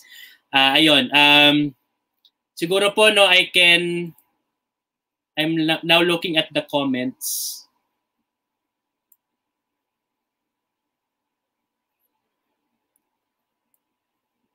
Ayan.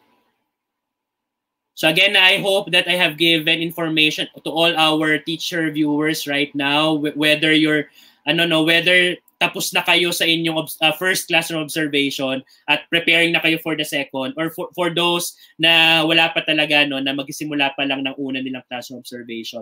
May it be online observation or video lesson or the demonstration teaching by the Learning Action Center. Ayan, sabi dito po sa comments, ayan, mga naman po, messages of gratitude, nag-thank you po ang iba sa atin. And I have read in the comments na sabi po ay thank you for the enlightenment, thank you for sharing your knowledge. Ayan. Ayan na si Sir Franco. Sir. Sir Angelo, maraming salamat po. Pasensya na po kung na-disconnect. Can you hear me, teachers? Can you hear me, Sir Angelo? I can hear you, Sir Franco. Okay, so yan. Teachers, Sir Angelo, napaka-informative ng session. Sabi nga nung may nag-comment kayo na actually, may nag-comment kanina na mas comprehensive pa daw to dun sa na-encounter nilang orientation on the RPMS. So maraming salamat. Actually ako rin, sir, although sir, ang initial ko na reaction ay na-overwhelm ako ng konti, Sir Angelo, yan. Kasi ang dami pala, ang daming very specific, very yung mga instruments are very on set, yung mga rubrics, so ang daming siya, I think well designed yung buong RPMS, no. Okay? Pero sir siguro, teachers, this is now an open session, so please do indulge us with your questions if you have questions for Sir Angelo, no. Pero Sir Angelo, ako siguro, ako yung siguro mga practical questions ko po siguro and clarifications, no. Gaano po yung adjustment in terms of expectations? Kasi po alam naman natin, no, 'di ba? Siyempre, as we transition to distance learning, lalo na po sir, no, pagdating doon sa objective number 7, I think, yung tungkol sa ICT, na hindi naman po lahat talaga, no, well-versed nung pumasok tayo sa pandemic, no. So, how will this be addressed by the observers, no? Paano nila i-manage yung expectations to the teachers given na hindi nga po lahat, no, are well-versed pagpasok sa pandemic, sa paggamit ng ICT? Actually, Sir Franco, no, in terms of the teachers, mukhang naman, I hope, no, I am very positive also na nakaka-adapt yung ating mga teachers sa current setup natin ngayon. May mga difficulties, I know, challenges. Pero, for example, objective number 1 about content and pedagogy, ginagawa naman natin siya face-to-face. Sa face-to-face, no?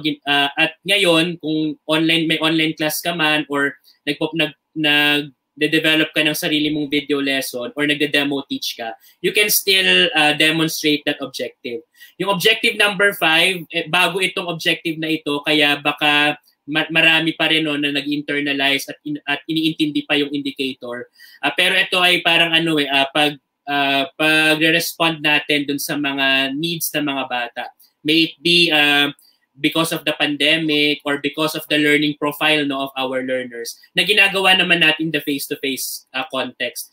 Sa online, sa video lesson, saka sa demo teaching, baka may challenge kasi malayo nga yung bata, no? Hindi natin alam kung nagpapakita na ba sila ng needs nila in an online class. Sa video lesson, walang bata doon. So how can a teacher respond to that need? So ito yung mga nuances, no, and dynamics na kailangan talaga in the experience, baka naman after the the first quarter of the school year no October to December of last year. Marami ng mga experiences sa mga teachers natin na kaya nilang i-apply dito sa ating sa ating bagong konsepto ng classroom observation. So objective number 7 naman, again, gumagamit naman tayo ng teaching and learning resources kahit face-to-face, sa online class. Lalo sa online class, marami ang ICT integration natin. Mga Google Apps tayo dyan, meron tayong mga tungkol sa assessment, sa content. So marami tayong mga gamit. Baka lang mahirapan in the video lesson kasi nga walang bata doon nakaharap.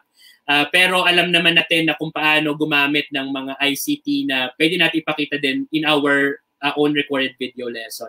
Sa demo teaching, kaya din natin yan gawin whether it's face-to-face or virtual. Sa teachers, kaya. Sa observers, baka same challenges din, Sir Franco, no? Na paano nga ba ako as observer mag-observe ng dynamics ng isang online class as compared to a video lesson and to a demo teaching via the Learn Action Cell. And I know our division and regional offices are capacitating them. So sana po ay magtugma yung preparation ng teacher saka yung current state ng mga observers natin sa pag-observe naman. I think siguro sir no, yung sinabi niyo po kanina na pre-observation pace will actually Yes. play a big part dito para ma-set yung mga expectations, ma-set yung lalo na pagdating sa mga tools na gagamitin, etc. no. So I think teachers dapat yan isa sa mga dapat natin pagtuunan din ng pansin sa mga observers natin at saka po sa mga mayo-observe po natin. Pero Sir Jello, I really like what you said kanina dun when you're talking about objective number 7. Ang galing no, natututo na ako sa mga ng Deped. Ang daming terms, etc. Pero what I really like what Sir Jello said kanina no was that hindi po paramihan ng paggamit ng tools no, ng resources doon sa objective number 7. So tandaan po natin siguro yun kasi baka ang idea natin para ma-meet yung objective number 7 ay damihan ko like mga 10 tools yung gagamitin ko sa observation para ma-meet ko. Hindi po no. Sabi nga ni Sir Jello kanina which I really really like no. Hindi po siya padamihan no, palaliman ng paggamit no. Sabi nga ni Sir Jello kanina, pwedeng isa lang 'yan, pwedeng dalawa lang 'yan pero sobrang lalim at saka sobrang well integrated into your lessons. Then that's actually a much better targeting of objective number 7. So yan, maraming salamat po no. Sir, actually gusto ko lang no, kung hindi niyo po nakita yung mga comments pero natutuwa lang po talaga yung mga teachers how comprehensive, sobrang linaw ng discussion niyo po no for this afternoon. Sabi nga nila again na mas nalinawan pa sila dito dun sa ibang orientation. But again, teachers no, lahat naman yung mga orientation na should help no. So yung po mga pinagdaanan niyo sa DepEds, dapat po that should also help. Ito actually yung session natin for today is a really more intimate session no, yung talagang para mas madirect po yung mga questions nyo, concerns nyo about this. Sir, meron akong question ngayon no, coming from Miss Beverly Joy Kuahaw. Sir, ito po, ang tanong niya ay, Sir, what about indicator number 2? How could we address to it? Actually, Sir Jello, no? Madaming tanong po sa objective number 2. Indicator number 2 pala. Actually, kaya ako din, parang explicitly sinasabi ko na rin talaga na objective, COT indicator number 2 or objective 5 is a new indicator, no? Is a new indicator this year. Tapos, ayun nga, since bago siya, baka it will take time for us to explore kung paano nga ba talaga nakapag-plan and deliver ng teaching strategies responding to the special educational needs of learners in difficult circumstances. Wag lang tayo masyadong malito sa sa ma-confuse sa special educational needs.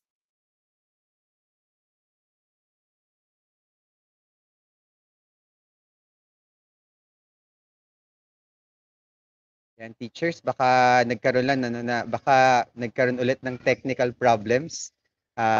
Parang naano kami ng technical problems for today. Anyway, teachers, if you again, you have questions, okay, Sir Angelo, okay, teachers, for the presentation ni Sir Angelo, will ask permission. Okay, pero, Sir, maraming salamat to Sir Louis Jacob, who's already in the chat, answering many of your questions, no. He sent me the materials, the tools, instruments, no. We'll be curating everything and we'll be putting it in our in a folder, in a Google Drive folder. and we'll be sending the Google Drive folder link to all of you, no, via Kaagapay Teacher Support page. No? So please, pakaintay na lang po yung teachers. No? We'll be sending that and we'll be linking it through our website and to our Facebook page. No? So we'll be posting it siguro po tonight or tomorrow morning. Okay? Baka po tomorrow morning na lang para hindi nyo na masyadong isipin for tonight, teachers, na para makapagpahinga na po kayo. Okay? So maraming salamat po again to Sir Louis Jacob for giving us access to the resources. Okay? Now, teachers, while we're waiting for Sir Angelo, no, to go back in, malamang po nagkaroon na naman siya ng problem sa kanyang laptop so far. Okay? Please do let us know if you have questions, okay? Concerns, no, about the RPMS or the classroom observation. I think, no, ang ganda ng ginawa ni Sir Angelo, no.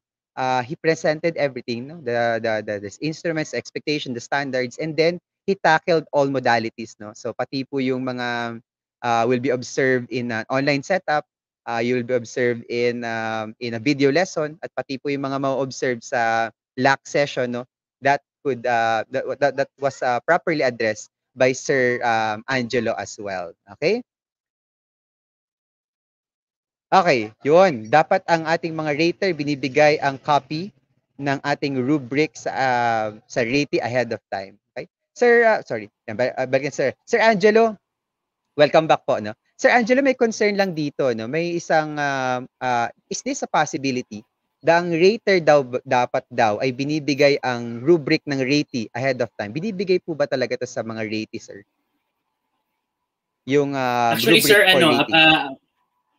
Actually, sir, available naman ang rubrics, no, for the reference and guidance of both the ratee and the raters. So siya, public document siya. So hindi natin kailangan maghintay, no, na tayo bibigyan ng rubric, kasi kailangan talaga, no, based on my discussion kanina, kailangan both the observers and the teachers are reviewing the rubric pre-observation para alam natin kung anong level of practice yung kailangan sa ganitong indicator.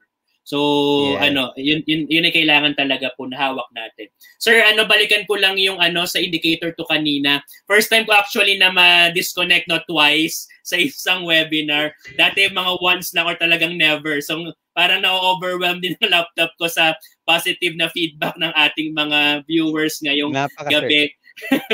Ayan, so balikan ko lang po yung balikan ko lang, Sir Franco, no, yung sa kanina sa question kanina about indicator number 2. So again, we understand na baka challenging kasi nga bago indicator siya. So siguro ang may advice ko lang, no, as an observer ay, since ito ay strategies, no, responding to special educational needs of learners in difficult circumstances, kailangan lang ay maayos nating na profile ang ating mga bata, learning styles, learning needs, learning difficulties. At wag natin siyang i-equate directly, no, na kailangan meron tayong learners with special needs, yung SPED classes, no. Kasi ito ay applicable, itong indicator na ito, for all our learners with needs because of them encountering the pandemic. So pwede itong katulad ng nabanggit ko kanina, no, na if you are a teacher, making sure na you are instructing your students to improvise materials which are not available at their homes. Kunwari, science teacher ka na, may experiment ka pero walang gamit na ganito sa bahay ng bata. So pwedeng meron siyang explicit and consistent instructions on how to improvise such materials. So na agad yon, strategy na agad yon to respond to the special educational needs of your learners given that there's a pandemic. Also, differentiated instruction is also one method to demonstrate indicator number 2. Nag-differentiate ka ng output, ng process, ng product sa iba't ibang grupo ng learners mo in your online class or in your video lesson or in your demo teaching. That's already a demonstration of indicator number 2. Salamat po for that very detailed. Ang nakakatuwang mag-explain, Sir Angelo, no? Ang linaw, ang simplified. I really appreciate Sir Angelo, no? Kasi isa to sa mga personally bilang isang teacher, no, isa to sa mga source of ako anxiety kasi. Just to be honest, Sir Angelo, no, talagang nakaka-anxious ang ano, no, ang class observation kasi kahit ano man pong sabihin natin, no, there will be like, definitely, no, like, judgment, i-judge yung performance mo, etc. And sometimes, again, nakaka-cause talaga yan ng anxiety. So, maraming maraming salamat for that very, very detailed, um, Sir Angelo, for all your answers, no. So teachers, let me entertain some more questions, okay, from our audience, okay. Baka po meron pa kayong mga katanungan. Although Sir Angelo, no, sobrang linaw kasi nung illustrations mo, diagrams, explanation, ang daling sundan. So walang I think, no, hindi nalito ang mga teachers natin.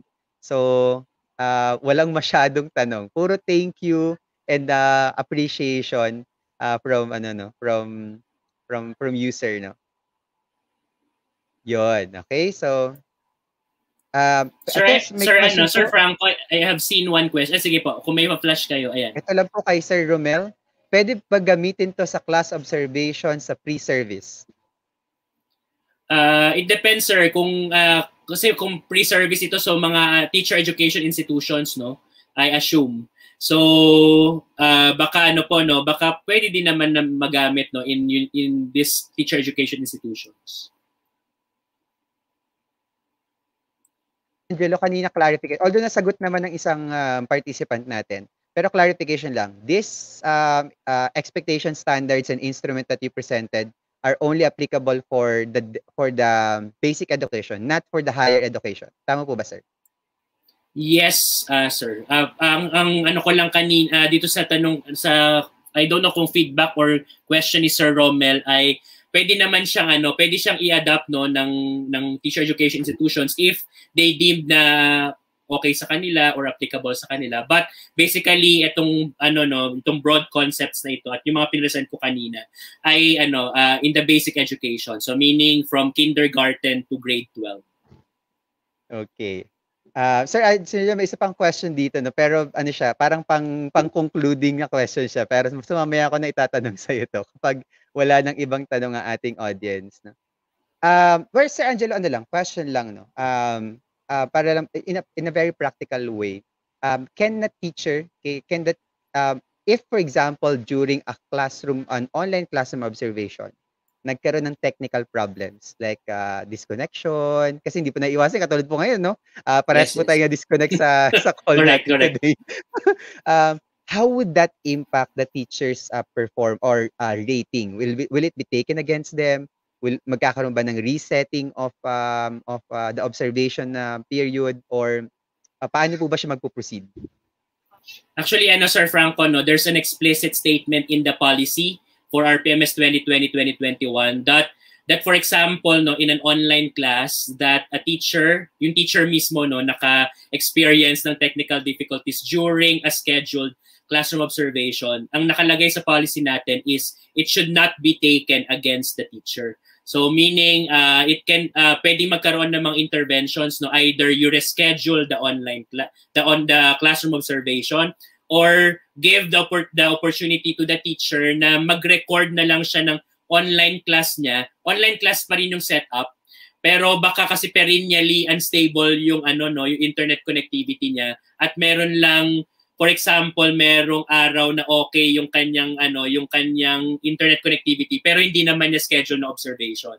So nakalagay sa policy natin na pag perennially unstable ang internet connectivity, pwedeng pwedeng yung online class niya with the learners ay i-record niya at ipasa niya sa kanyang observer.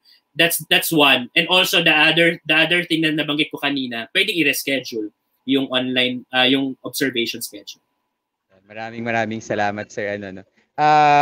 Sir, ito po question from Teacher Lourdes Santa Juana. Okay? Ang puna at reflection po ba ilalagay sa bahagi ng lesson plan na gagamitin sa online observation?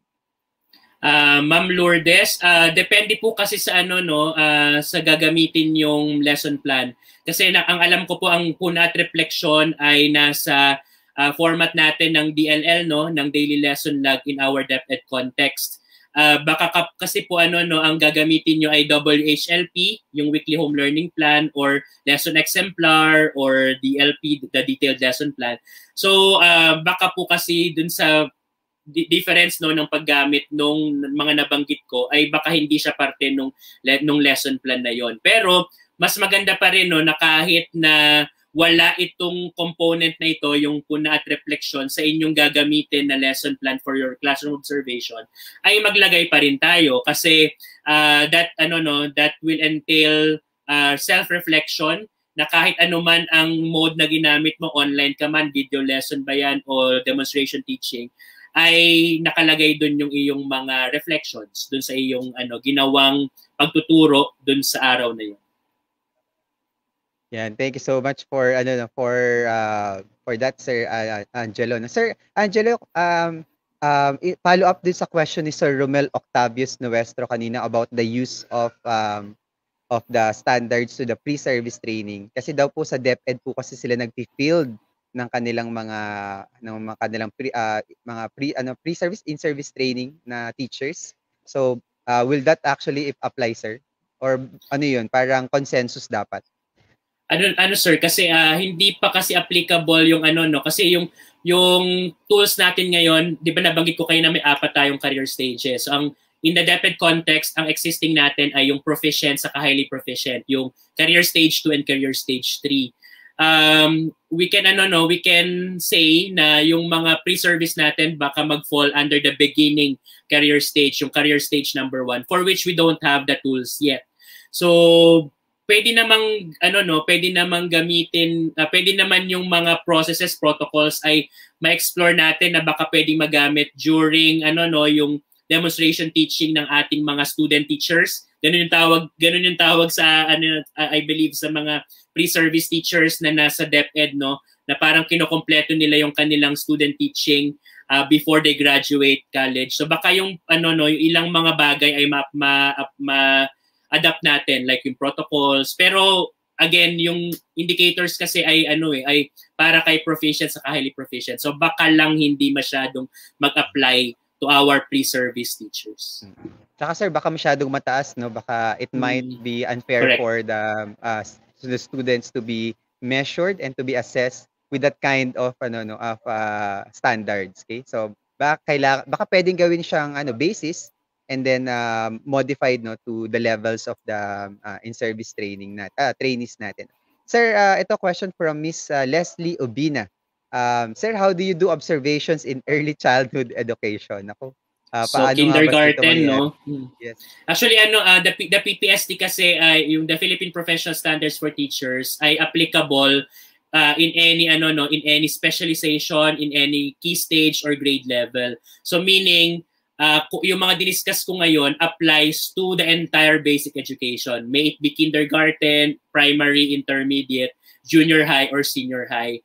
Same policies and guidelines tayo. Pero syempre, kailangan si observer ay marunong, no? Kunwari, siya ay observer in a kindergarten class. Alam niya na kung, kunwari, sa indicator number 1, application of knowledge of content within and across curriculum teaching areas, alam niya kung ano yung kung anong practice sa kindergarten ang magwawaran to a level 7 or a level 8. Kasi kunwari sinabi natin na dapat yung content ay accurate, in-depth, saka broad. Ina-apply din naman natin yun sa early childhood, sa kindergarten. Hindi nga lang ganun ang expectation for a senior high.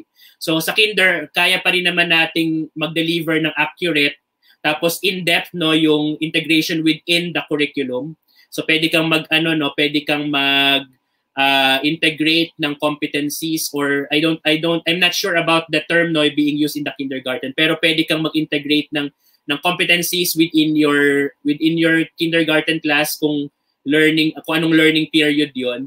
Tapos pwede ka din naman mag-integrate, no, sa other sub-learning areas, pero alam ng teacher dapat at ng observer kung ano yung extent ng integration. Hindi ina-expect dito yung integration na katulad sa senior high na pwede ka mag-integrate ng kunwari ng English for academic and professional purposes, ng physical science, etc. So pa rin applicable ang guidelines kahit sa kindergarten man 'yan, as long as alam natin yung leveling ng integration in my sample in indicator number 1.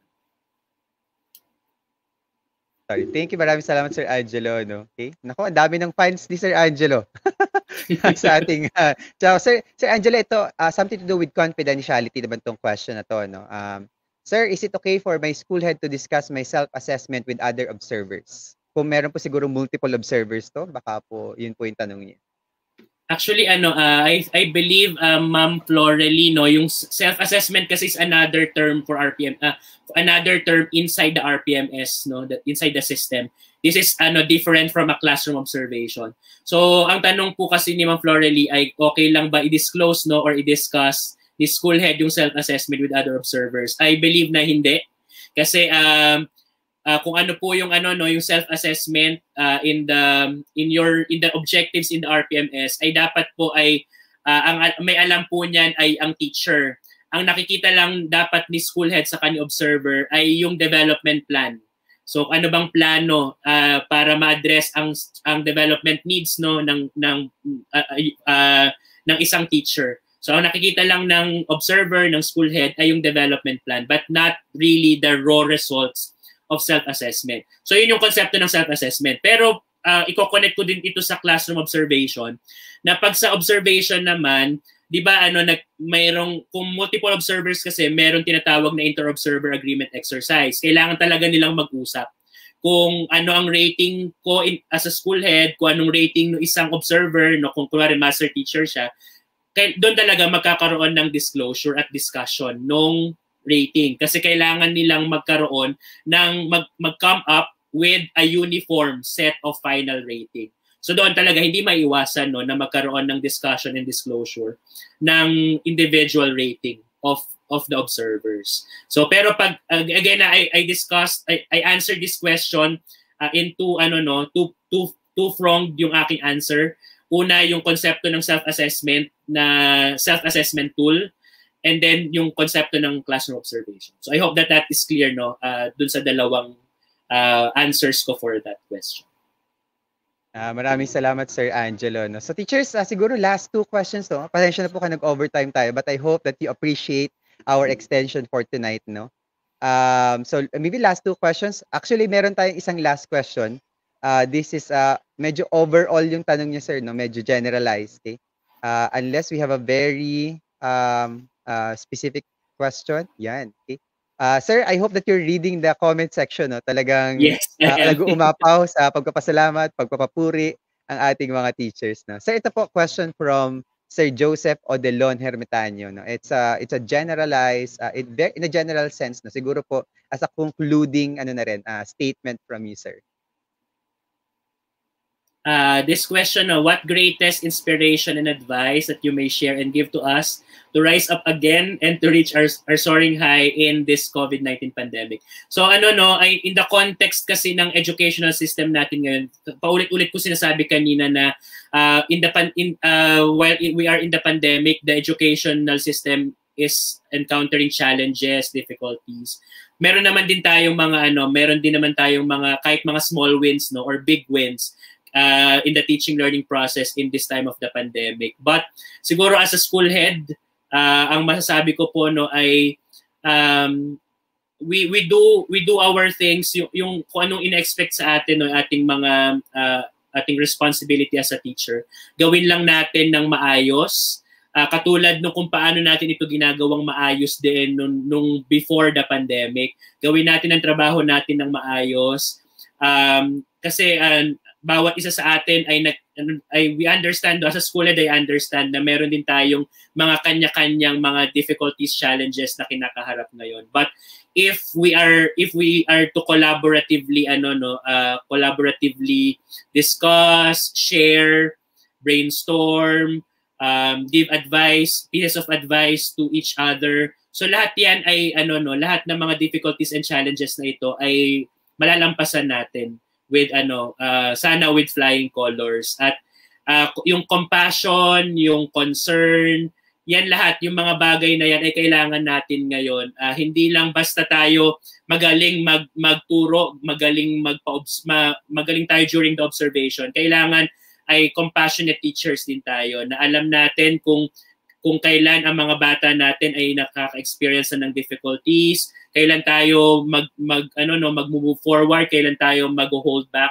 So itong mga skill sets na to na natututunan natin ngayon because of the pandemic, dapat ay magawa pa natin mag-flourish, no, at ma-develop pa natin para sa bagong normal talaga ay magamit natin yung mga characteristics na. Thank you. Maraming salamat, Sir Angelo, no, for that inspiring message. So, teachers, I hope that you were were you inspired as I was inspired by Sir Angelo, no. With napakabata ni Sir Angelo, and yet yung grabe yung understanding ni Sir Angelo dito sa topic natin for today, no. So, Sir Angelo, I think we will be concluding our session with that statement po. And again, we appreciate your presence, your sharing, no, with our community today. We'll be sending you, sir, no, our certificate of recognition as a form of appreciation for your presence today. And again, Sir Angelo, we can't say more than enough thanks, no, for your presence today and for your sharing today, no. Sir Angelo, siguro ano lang, couple of things na siguro before we say goodbye. For the materials, will be, I think, no, these are, as you mentioned, these are all public materials. So teachers, kung hinahanap yung mga materials that was presented by Sir Angelo, these are all available publicly, no? Sir, tama po ba sa Deped Correct, sir. website po? Yeah. Okay. So sir, maraming salamat po ulit, and thank you for gracing Kaagapay Teacher Support. Our community appreciates your time and your expertise in sharing in this afternoon session po. Yeah. Maraming salamat. Teachers, Thank you very let's much. give Sir Angelo a warm round of applause, a virtual round of applause sa ating chat box. No? Sir, ang init ng ating chat box, no.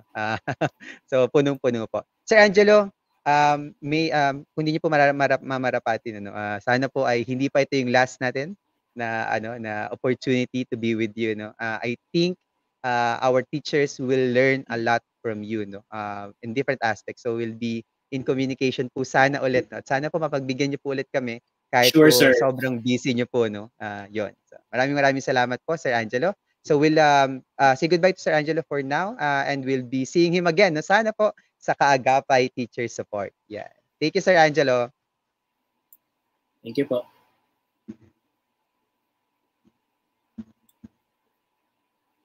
Okay, teachers, let's now move into our last part of our session for today, which is the evaluation part. So I'll be showing you now your evaluation form. So you may take your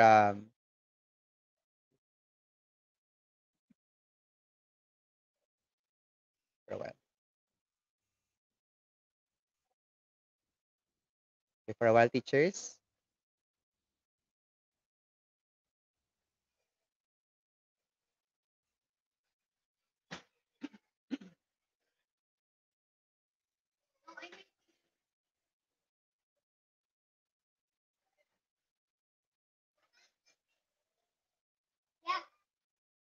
Okay, teachers, don't forget that after filling out the evaluation form, please wait for 5 to 7 days now for us to deliver your certificates via email. Okay, so we'll be sending them to your emails. No need to access any website, Google Drives, etc. Okay, so teachers, here's your evaluation link. Before I say goodbye, please do check if the link works. No, so that we're sure that it's working before I leave you with this evaluation. Okay, so let me know in the chat box, teachers. Please do try first before I close our stream for tonight.